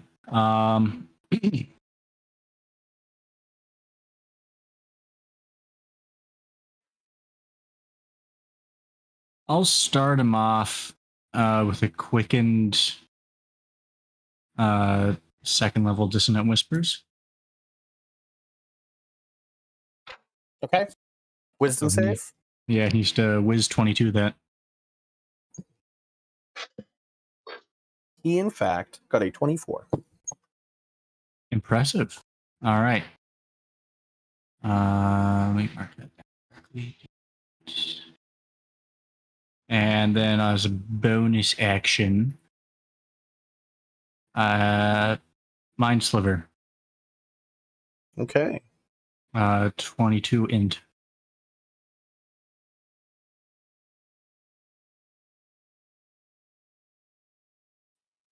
He physically can't make that, to be honest. An impossibility for this guy. Oh, and let me roll up the damage for the Dissonant Whispers. He saved, but he still takes enough. I forgot about that. He'll take 7 psychic. Okay. From that. And then for the second, for the Mind Sliver,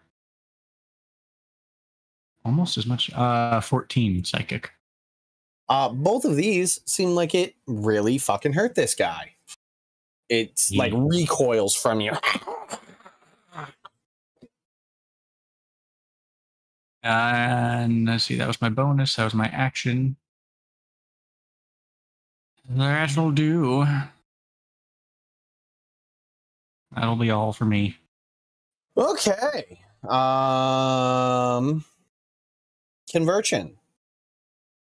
Okay. I'm going to look at Elran and tell him to continue guiding the ship. Okay. And I will draw the flame tongue, ignite it, and go see what's going on. So I assume I heard the thing scream. Yeah. Yep. You know, good captain. You draw your sword, ignite it. You turn. You walk up the stairs, and you see the bag of this creature, bearing down about like 8 feet tall, bearing down on Narvos. Oh, sweet. So if I just stop about 2 steps up, its head's going to be like right there. Yeah. Okay. Go ahead and take a swing at it. No problem. Let's see if this is going to hit. A 20. Yeah. Oh, yeah. Yep. Okay. Oh. Seems to be like at its full height, recoiling from the psychic damage it just took.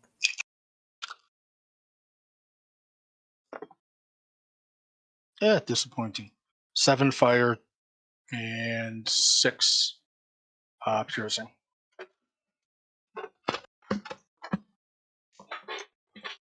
You got it. 1 swing. Okay. Out of curiosity, do I have any idea what this thing is? No, this is like an alien monstrosity. Okay. You would count this as an aberration. Not a monstrosity. This is an aberration. Something wholly not from this plane of existence. Yep. Kind of like beholders. Yes. Yeah.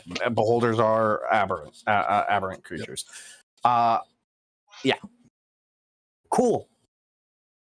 But what, didn't Clarny do the thing today? Does that not get rid of aberrations?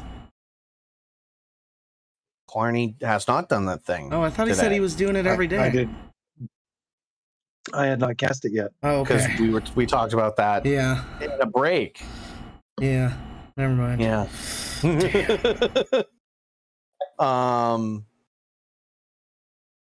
Right. Next up is Craig. All right. Yeah, I'm just gonna shoot this guy. Yeah, it's the only thing you see. You just see like Narvos and Conversion bearing down on it. There's no sign of Eddie.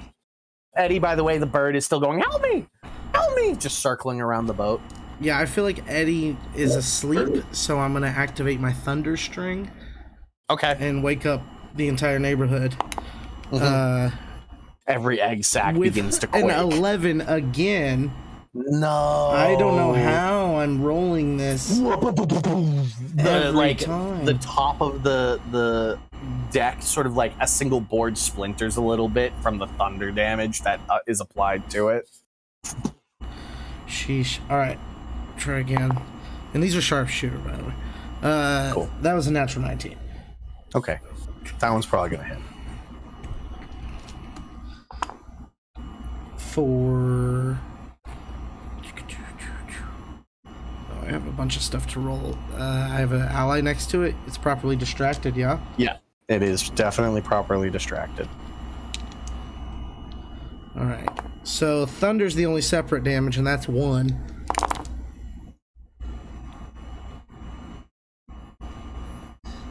Oh, nice. Plus 15, 38. 39 damage, 1 being 39. thunder. The thunder doesn't matter. Only thing that matters to this creature is psychic. Or non-magical damage. Oh, okay, gotcha. Yeah, that's my 2 shots, and then I'm good. 39, 9, 6. This thing looks super hurt now. It's very unhappy. That's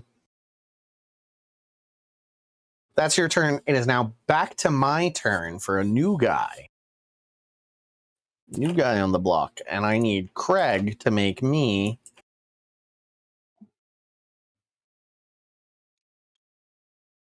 There we go. I need Craig to make me a wisdom saving throw. How'd you get up here? You just suddenly feel like this cold wrap of claws and this clicking sound in your head. Oh, man. Okay, well, I got a... Oh, wait, my saves went up again. I need to factor that in. I got a 22. Okay. You succeed. So suddenly behind you, holding on to you on 2 spots, is this another one of these creatures. That's unfortunate. It's unfortunate that you're not in the plane now. Eddie, the creature disappears from your line of sight. The crow's nest is over 60 feet up in the air. So you're climbing up and you lose sight of it as it skitters up and onto Craig's platform. Barney. Can I see up? Can I see where Craig is? Can I see the creature? Do I have a line of sight on that thing?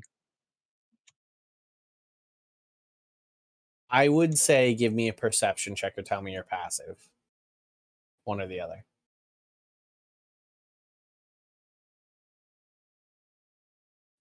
Well, I've got a 22 on a perception check. So yeah, I'll let you know. Say that you do catch like just this like creature climb out from the shadows and go up into the crow's nest, just at the corner of the red light that goes up there. Okay, can I can put my hand up there, right? No, that is over. I mean, that is actually further up. Sure, I'll let you throw it with disadvantage. Yeah, I'll let you throw at the extent of your range with I disadvantage. think 60 is my max, right? Yeah. On that thing. Yeah. I'll let you throw a disadvantage. You think it's probably just at the edge of your range. It's 14 to hit. 14 hits. 14's its armor class. Oh, okay. Well, I got a 14. Okay, Yeah, cool. 14's its awesome. armor. So I'm gonna roll the 3 dice. It is a large, fleshy creature. It's not like wearing armor or anything. Okay.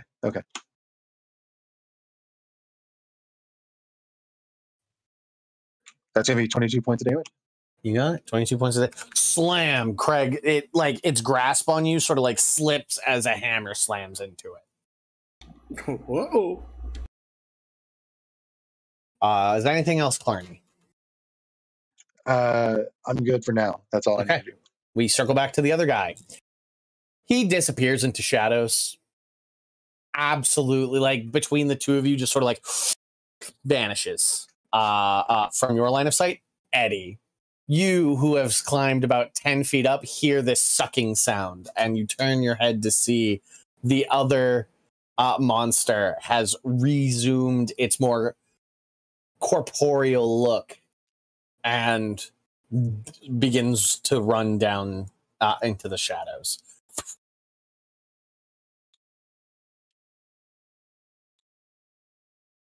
Sort of like drag. It's sort of like. I'm sorry. What? It just ran past Cody, right? It totally did. It just walked right past him. He's getting an opportunity attack for that one. Can you take opportunity attacks from your... I think we decided yes on that. It's wholeheartedly yes. It's written in the Cool. book. Love that. So that will be 16 plus Still Eddie's reaction, though. 28 to hit. Yeah, that hits. And it looks like I actually get to hit him this time, right? Uh-huh. For 9 damage. Awesome. 9 damage. Continues running. You don't have Sentinel, right? No, I don't. Okay, so yeah, he continues to fuck right off. And Eddie's gonna keep going up. You got it. Eddie keeps climbing. Eddie will spend his whole turn to get up to the crow's nest. Oh, just like that's my action to get up there? Yeah. All right. Because it takes over like 60 some odd feet to get up there. How tall is that crow's nest? Probably like 60 to 80 feet up in the air. Main nests are very tall. 80? Cody's gonna go up. You guys have a very large ship. Yeah, Cody's going to go up, I guess the maximum he can go, 30, right? Yeah, he's just sort of floating. He's just like wall running up. Now, is it 60 or 80? Because that's if it's 60, then a Cody can stay. If it's not, then he's sure. A Cody can stay. A Cody can stay. I'm not going to hard put down what the mast of the ship is right now. I have not. Don't have that information on hand. I just know they're very tall. Fairly certain it was 90 in the past, but we're good. Cool. Wait, that was just my bonus action. Okay, bonus action to, or no, reaction to the attack, and then my turn to get up. Yeah. Okay. All right. Right. Next up is Narvos. He vanished. Disappeared in the smoke. You hear a hammer whiz up to the top. Cool. Yeah, can I look around and see if there's anything? Like you just want to look around, or do you want to look up? Look up. Well, yeah, up. Look. Okay, so you look up. Direction. You see Craig being. I mean, it being hit by the hammer. It's no longer as super stealthy. You see another one of those creatures. Obviously, not the same one because it's not as like badly hurt as it was after everybody just beat the shit out of it briefly. Just like one hand on Craig. To your perspective, it looks like it's about to shove him out of the crow's nest. Oh, that's cool. It's just silhouetted by the red light of your lanterns, by the way. So is it like actively holding him over the edge of the thing? No, Or is it? No, it's just like in this brief moment of you turning to look in this action sequence. It's got like a clawed hand on Craig's shoulder, and it looks like it's like balancing itself or about to shove Craig over the edge. I see. Okay. Cool.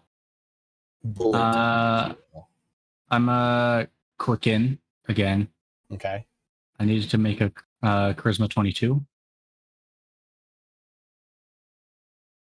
It's another 18 from that die, but is it enough? A -4. I would say no. But a +2 to saving throws, so a 20. Close, but no cigar. It goes pop. No, saving throws, charisma. Why is it stat -4 and it's saving throw +6? Yeah, but why is it so high? Like, why is it so low/high? I'm confused. That's a weird. It is immune to being charmed. Maybe that's why. Okay, well, this ain't a charm. I'm gonna call it a 20 for now. I'm just to say it's a 20. What happens? It's banished. Oh. It go pop. And it's gone. So yes. Eddie, it's back in front of you. It like recorporealizes. Oh, it has advantage on that. What am I doing? Oh, well. I mean, I rolled another 18 on that die, so So, love same. that for me. All right. But yeah, it just reappears in front of Eddie. Okay. Yeah. So then that is. Oh. Yeah, no, it's fine. Yeah, banishment, yeah, that's totally fine. Okay. Cool.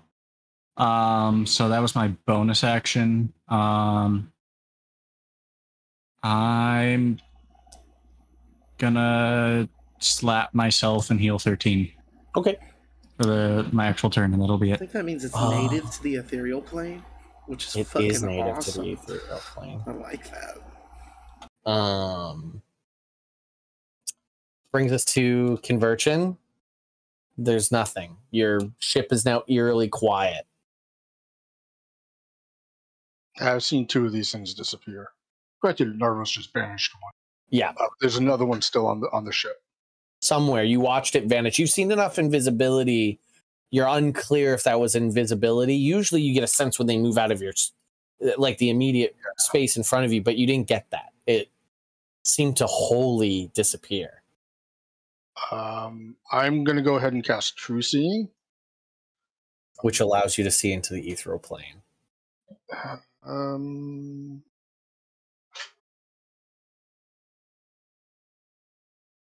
Oh, yeah, it does. Yeah. It does, yeah. Cool. Yeah. So you do that and you look up with your 300-foot dark vision, you see you even though it's not true hearing, I will say that you, as you cast it, you're help me, help me, help me, help me, and you see like the silhouettes of a Cody and Eddie up on the crow's nest.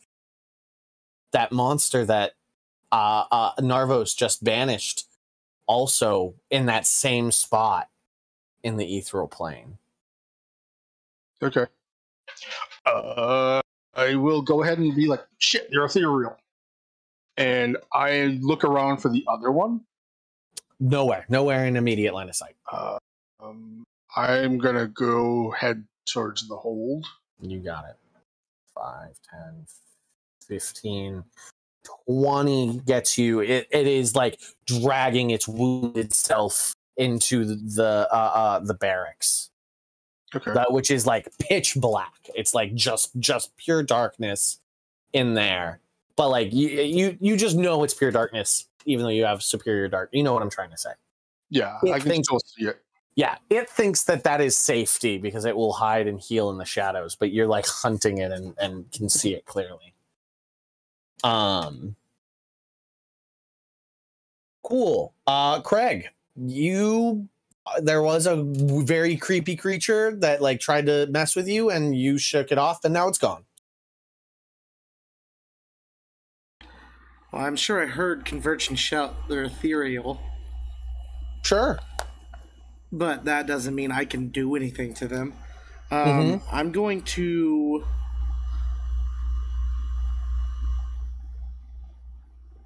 I'm going to hold...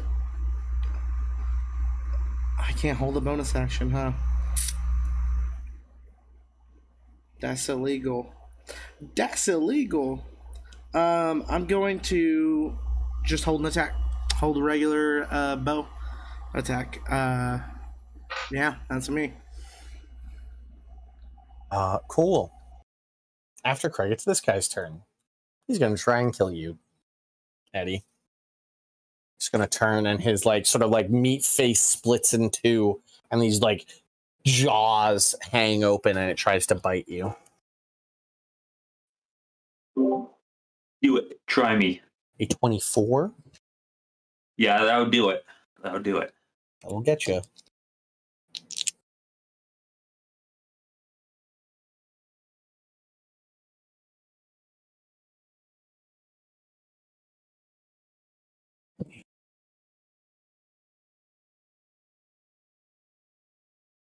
You take 31 points of piercing damage. It's going to take 2 claw attacks against you. The first one's a 15 to hit. Nope. Second one is a 22 to hit. Yep.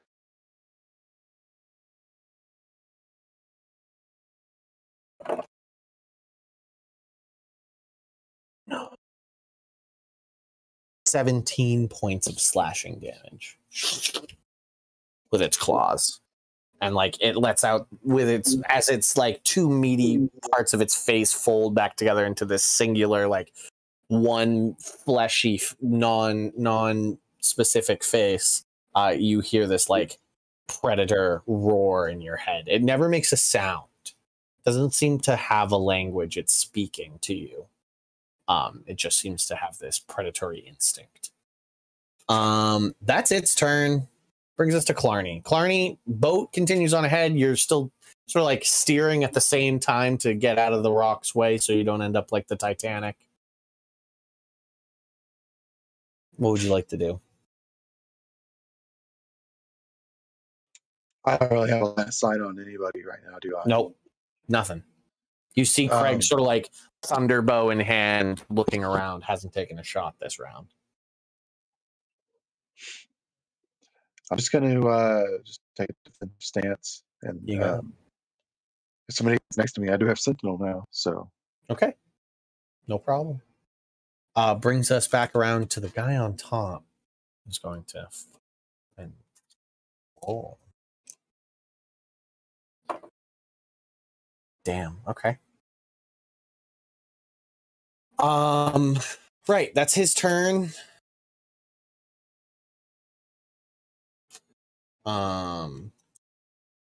Brings us to Eddie. You are in the ethereal realm at the top of the thing, and this creature is bearing down on top of you and really hurt you. Great. Cody's gonna make it the rest of the way up here. Step 1. And step 2 is I'm just gonna beat this thing to death. What was step 1? Cody's coming up here. You got it. All right. First one is going to be a 23 to hit. That hits. And the second one is a critical hit. Love that for you. Love that. Right. And then with my Unleash Incarnation, Cody is doing 19 to hit. Everybody hits. Everybody hits. Everybody hits. All right. So our damage. Our first attack is... And these are all magical, right? Yeah, because they're with the magic whip. Mm-hmm. So that's 16 to hit on the first attack. Or not to hit. 16 damage on attack 1. And then attack 2. Are we doing double damage or 2 rolls? I let that be up to you. If you want to double the damage of a single roll, or if you want to double the amount of dice you roll. I'll double the damage of a single roll here. So that is going to be 15, 30 with the doubling. So you don't the dice roll double? Just the dice roll, not the modifier. You just double the dice and then add in that case, it's 14 plus 8, which is 22 for the second. And then the third attack is 14 damage. Nice. Very much decent strikes. It looks like you've put some scars on it, some fresh bleeding on its chest. Still very much like a formidable creature, but you have harmed it. And as my bonus action, since I've hit it, I'm now going to grapple it. As the next little move I get here. That is a 19 to grapple it. You rolled a 1. So I grab him and I would like to whisper in his ear. I'm going to say, "Parry this, you fucking casual." Love that. That's Eddie's turn. Cool. Next up, Narvos. You're just kind of standing there, buddy. Yeah. So you watched the captain run down the stairs, and say they're ethereal, and then that's it. Cool. But yeah, there's really nothing I can do. I will. So I would have noticed that anything psychic seems to like really fuck this thing up. Yeah. Yeah. Cool. So I'm gonna I'm gonna base off like, okay, I banished a thing, so it'll probably be back where it was eventually, maybe. So I'm a hold and attack some 3rd level dissonant whispers until it pops back in there. Okay. Next up is Conversion down here. Okay. You watched it sort of scramble into the back decks and then duck behind a wall. So you've lost like physical line of sight of it, but you watched where it ran. Okay. I will go ahead and follow in. Move off to the other side of the door as I step in. Okay, you step in and you currently see nothing. Like you look in, seeing in both the ethereal true sight with your passive perception, you currently see nothing. I look to see if it's hiding in here. Give me either a perception or investigation check. Dealer's choice. Okay. That is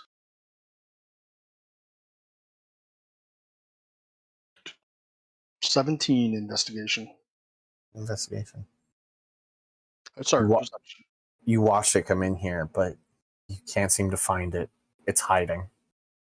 It's either hiding or it's gotten away from you. You're unclear. All right. But it would have to be hiding like behind a bed or something. Under a bed, it's definitely a very live, moldable creature. And in the ethereal plane, a lot of things are more sort of shadowy and not as physical based. It could be hidden very well in here. You're unclear. Currently, you have the only light because you have your flame tongue sword. So there's a lot of shadows being cast and whipping around. Okay. I'm gonna head back up. Okay. We'll walk backwards toward out of the door, and then basically keeping an eye on the door, watching to see if it's going to try to sneak up on me. Put your back where you were. Any bonus action? No. Okay. Craig. Whole round goes by. Yeah. Eerie silence. You hear the sound of like the wheel turning. Valran at one point goes, "Rock ahead, turn left, Cloney." Boat slightly turns. Man. I'll remind you that this is all bathed in an eerie red light. Right. I did that. Do you like this ambiance? I did it myself. I'm gonna cast Detect Magic. Detect Magic.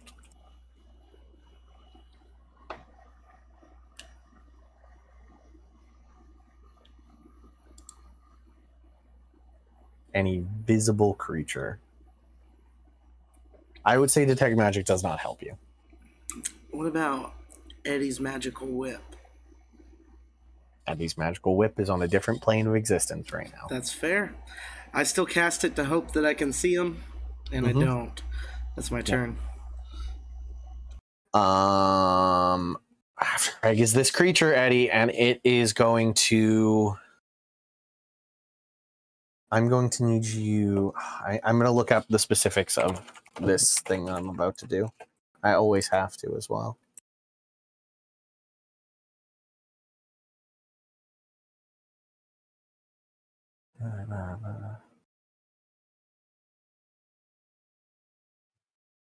One second. I'm sorry. There it is.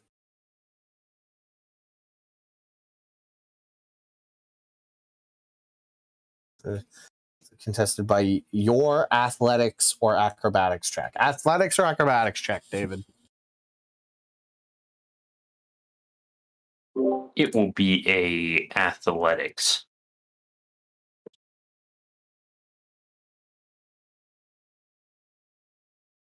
Oh, you need me to roll it? Yeah. Yes. Okay. Sorry. That's going to be a 25. Okay. With its first attack, it tries to shove you, and you hold tight, realizing that that's not going to work very well.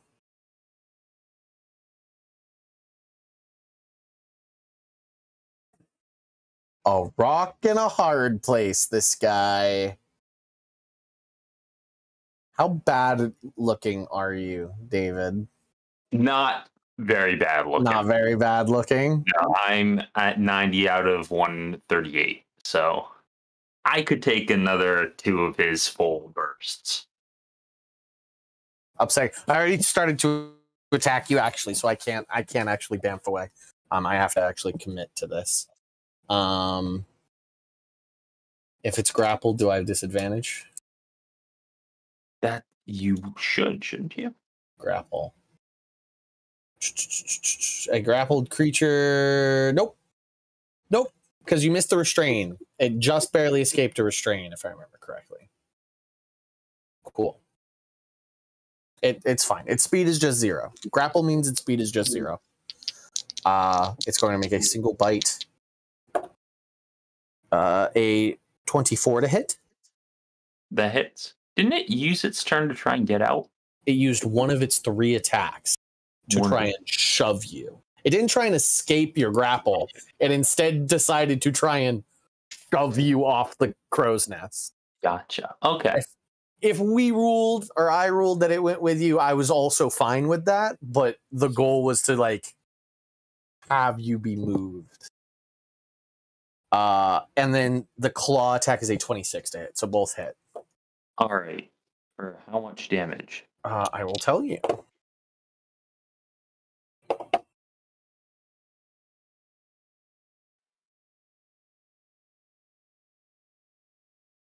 $35 points of piercing damage from the bite. All right.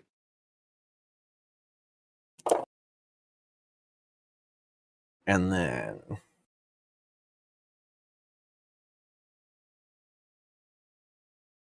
26 points of slashing damage from the claw. And we said the last time we were talking about Akodes, I can use interception if he's right next to me, right? Yes, but then he is not as intangible as you said he was earlier in this game.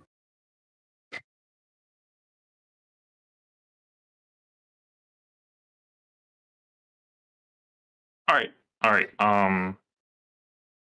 You know what? That's right. Okay. Never mind. I remember our conversation. Okay. Then no interception. Thumbs up.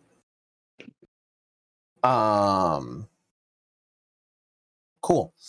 That's its turn. It thinks about trying to get away from you, can't, and decides to just try and, like, rip you limb from limb instead. This is very, like, angry creature at this point. That's its turn. Clarny. Sailing a boat. Valran told you to take a left turn. Rock ahead.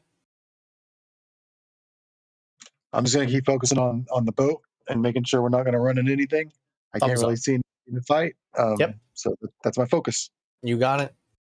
We circle back to a guy who nobody has eyes on. And now Eddie. All right. It's time for me to beat this guy to death. I don't think he can take another burst. Let's see. I mean, he actually, this guy, while you did damage, like, your whip it's not, like, not doing anything, but this creature is still very much, like, intimidating and healthy. Oh, yeah? You know, you've left definitely, like, bloody marks across its chest, but it's not, like, ragged breathing and looking for a way out. It's like, oh, fuck you, I'm going to eat you now. All right. Does a 19 hit for my first attack? Yeah. All right. So that's the first attack. And then the second attack is I have advantage on these, don't I? Because he's grappled. You, because with your grappler feat, you have advantage on attacks against creatures that are grappled. So first attack, that was the higher one. Second attack is 26 to hit. Yep. And then Cody's getting a critical hit. Love that for him. All right. So first damage is 6 plus 8, 14. Second one is 7 times 2 plus 8, so 14. 26. No, 22. 22. 22 for the second one. Yep. And then the third one is 12. That was the crit. The 12 is the crit. No, 12 was the 22. Oh, okay. 22 damage. And then the last damage was 12. Okay. Now it looks pretty hurt. Now it's like you can see like pieces of its bone and like flesh, and like it looks pretty bad. It looks pretty bad now. I'm also going to, since I hit it, I'm going to try and use the make it learn Eric Cochran move. I can't learn languages. Okay. No Well, languages for these guys.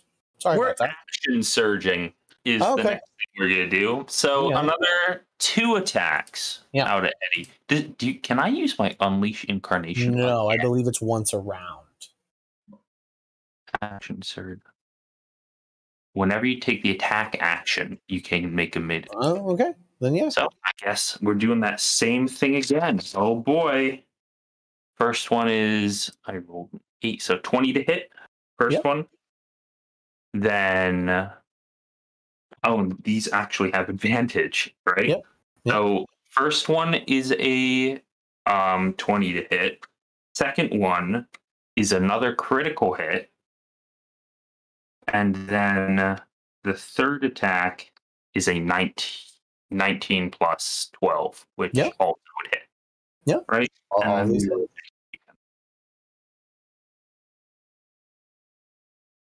So first one is 9 damage.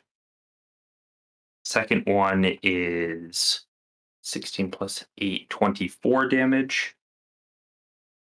And third one is 8 plus 3, 11 damage. This thing looks very bad. Very bad. Very beat up. Do you think it's starting to regret its life choices? All right. That's it for Eddie. Cool. Brings us to Narvos. Narvos, nothing's appeared. Nothing's appeared. You see the light of Conversion's sword kind of like getting closer in the stairwell. Sick. Yeah, there's really nothing I can do then. And my held action would go away, right? Yep. The spell you held fizzles, the spell slot consumed. Well, that's unfortunate. Yeah, there's not really much I can do. There's still ropes to be pulled, sails to be helped with. Like the boat still needs to be sailed. Yeah, looks like I'm going back to pulling ropes, unless something else occurs. You got it. Conversion. You keep looking down that hallway. Nothing appears. Okay, I will go up the stairs up to the deck. You got it. All right. Look over at Narvos and like, Al, it's down there somewheres. Look back up and like, shit. You look up. Yeah, and that one is literally on death's door. It's like arms leaning back, like part of its jaw hanging forward. Eddie's got it like grappled and is just slamming his whip into it repeatedly. The Echo just like standing above, being very masterful. Bird, help me! Help me! Help me! I'm going to go ahead and see. I'm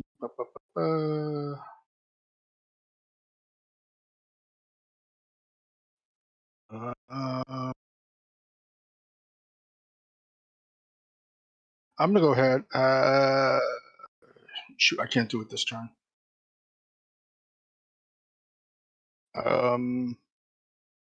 I'll cast Healing Word on Narvos. Okay. And give myself flying. You got it. So you just start Oh floating. wait, how does that actually work? Let me double check that. Okay. All right.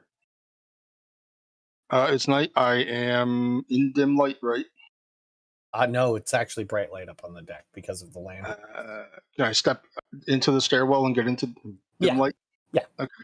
I'll do that and give myself a flying speed. You got it. Equal to my walking speed for 1 minute. You got it. So you just start floating up casually. Yep. No problem. Brings us to Craig. Craig, Captain's floating up with his sword. I look around frantically. I yell, "Why can't I see you?" And I cast Blink without knowing it. Okay.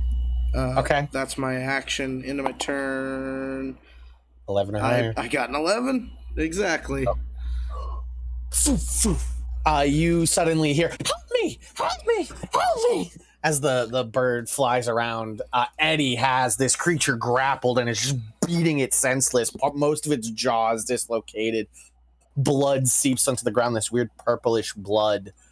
This creature looks on death's door and is looking like it's sort of like its body weight is leaning backwards.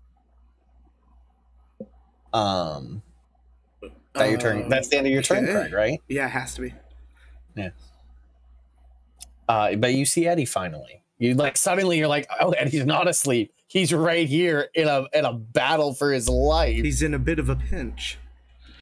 Eddie, it is now this guy's turn. I need another athletics or acrobatics check as this guy is now just trying to pull you off the edge.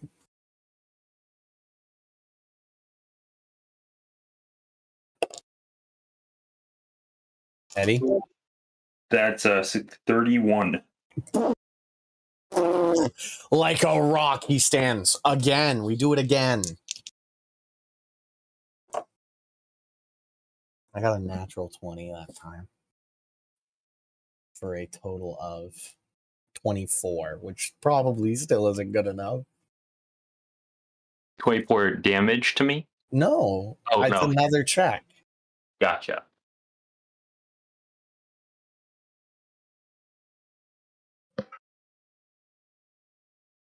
You have to roll the check, David. Oh, I said it was 30.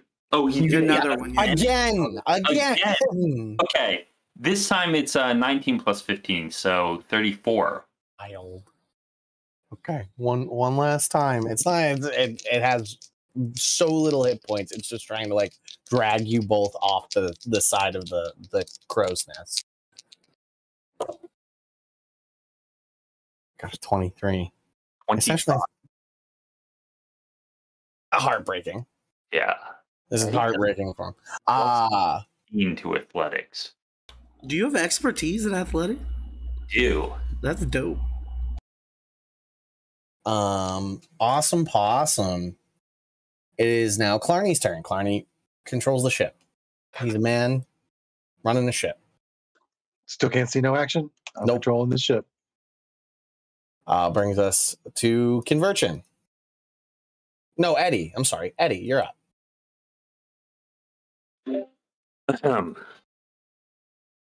I'm out of Unleash Incarnations at this point because I've already used it 3 times. So I'm actually just going to use my action to smack him around some more. Eddie, I will let you know this creature can't fly and seems to be weaker than you. Yeah? Yeah. That's just some advice I'm giving you. Are you telling me to jump off the mast? No. He's saying Uno reverse card, shove him off. Oh, shove him off? Like he's been trying to do to you? He's been trying to pull you off this whole time and just doesn't seem to be strong enough. Why don't you give him what he wants? All right. You know what? I like that. I like that. I will. I thought you would. I thought you would. That's a 30 to push him off. Can I stand up, pick him up by his feet, swing him over my back? With a 30, yeah. Chuck him off straight down towards the deck. Conversion, a aberration fastball flies past you to the deck. Wow. Now, this kind of ruins my way to get you out, but I'll just say, like, a much larger ethereal explosion occurs. That knocks both, that knocks all, well, I guess it's just two of you. Cody doesn't count. Back to the material plane. It's sort of like blinding to conversion. Imagine having like infrared vision and flashbang goes off. Conversion. Okay. As this sort of like ethereal explosion goes out, Cody is destroyed. Eddie and Craig are returned to the material plane. Craig continues going in and out while his blink spell remains. But like in that moment, what is happening to me? I don't know what's.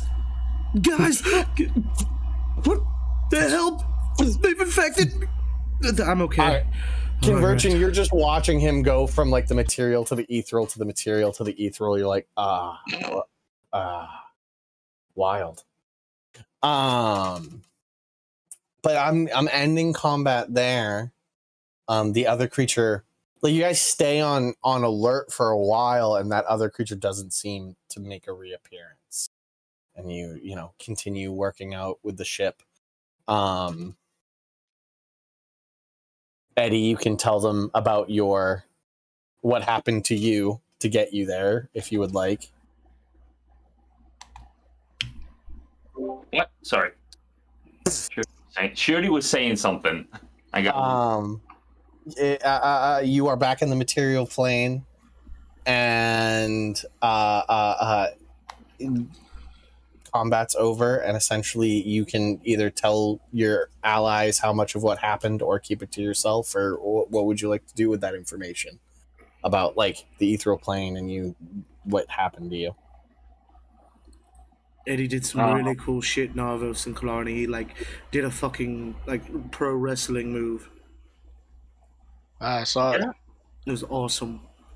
Eddie will talk up about how he beat that thing to death. He will mention that. He's not going to mention his failed attempt to communicate with Big Bird. Unclear. Eddie's also unclear if his attempt to communicate with Big Bird is what brought these things here. Wild take. Love that for you. Yeah. Although, if that was the case, and Eddie had the ability to summon these things, even if he can't control them, that would be interesting. That would be interesting for Eddie. He thinks he might be able to do that a little bit. He's cool.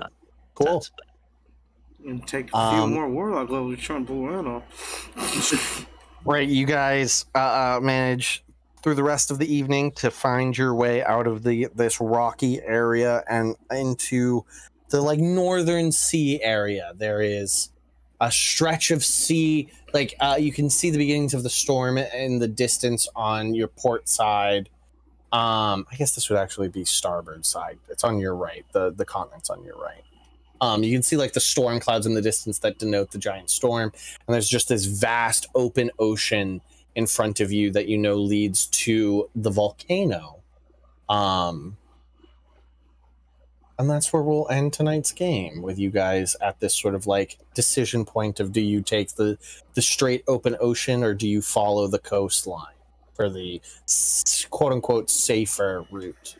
Yeah, fuck that coastline. Safer route my ass. All right, good night, folks. Good night, everybody. Have a good one. See you next week. Good night. Bye-bye.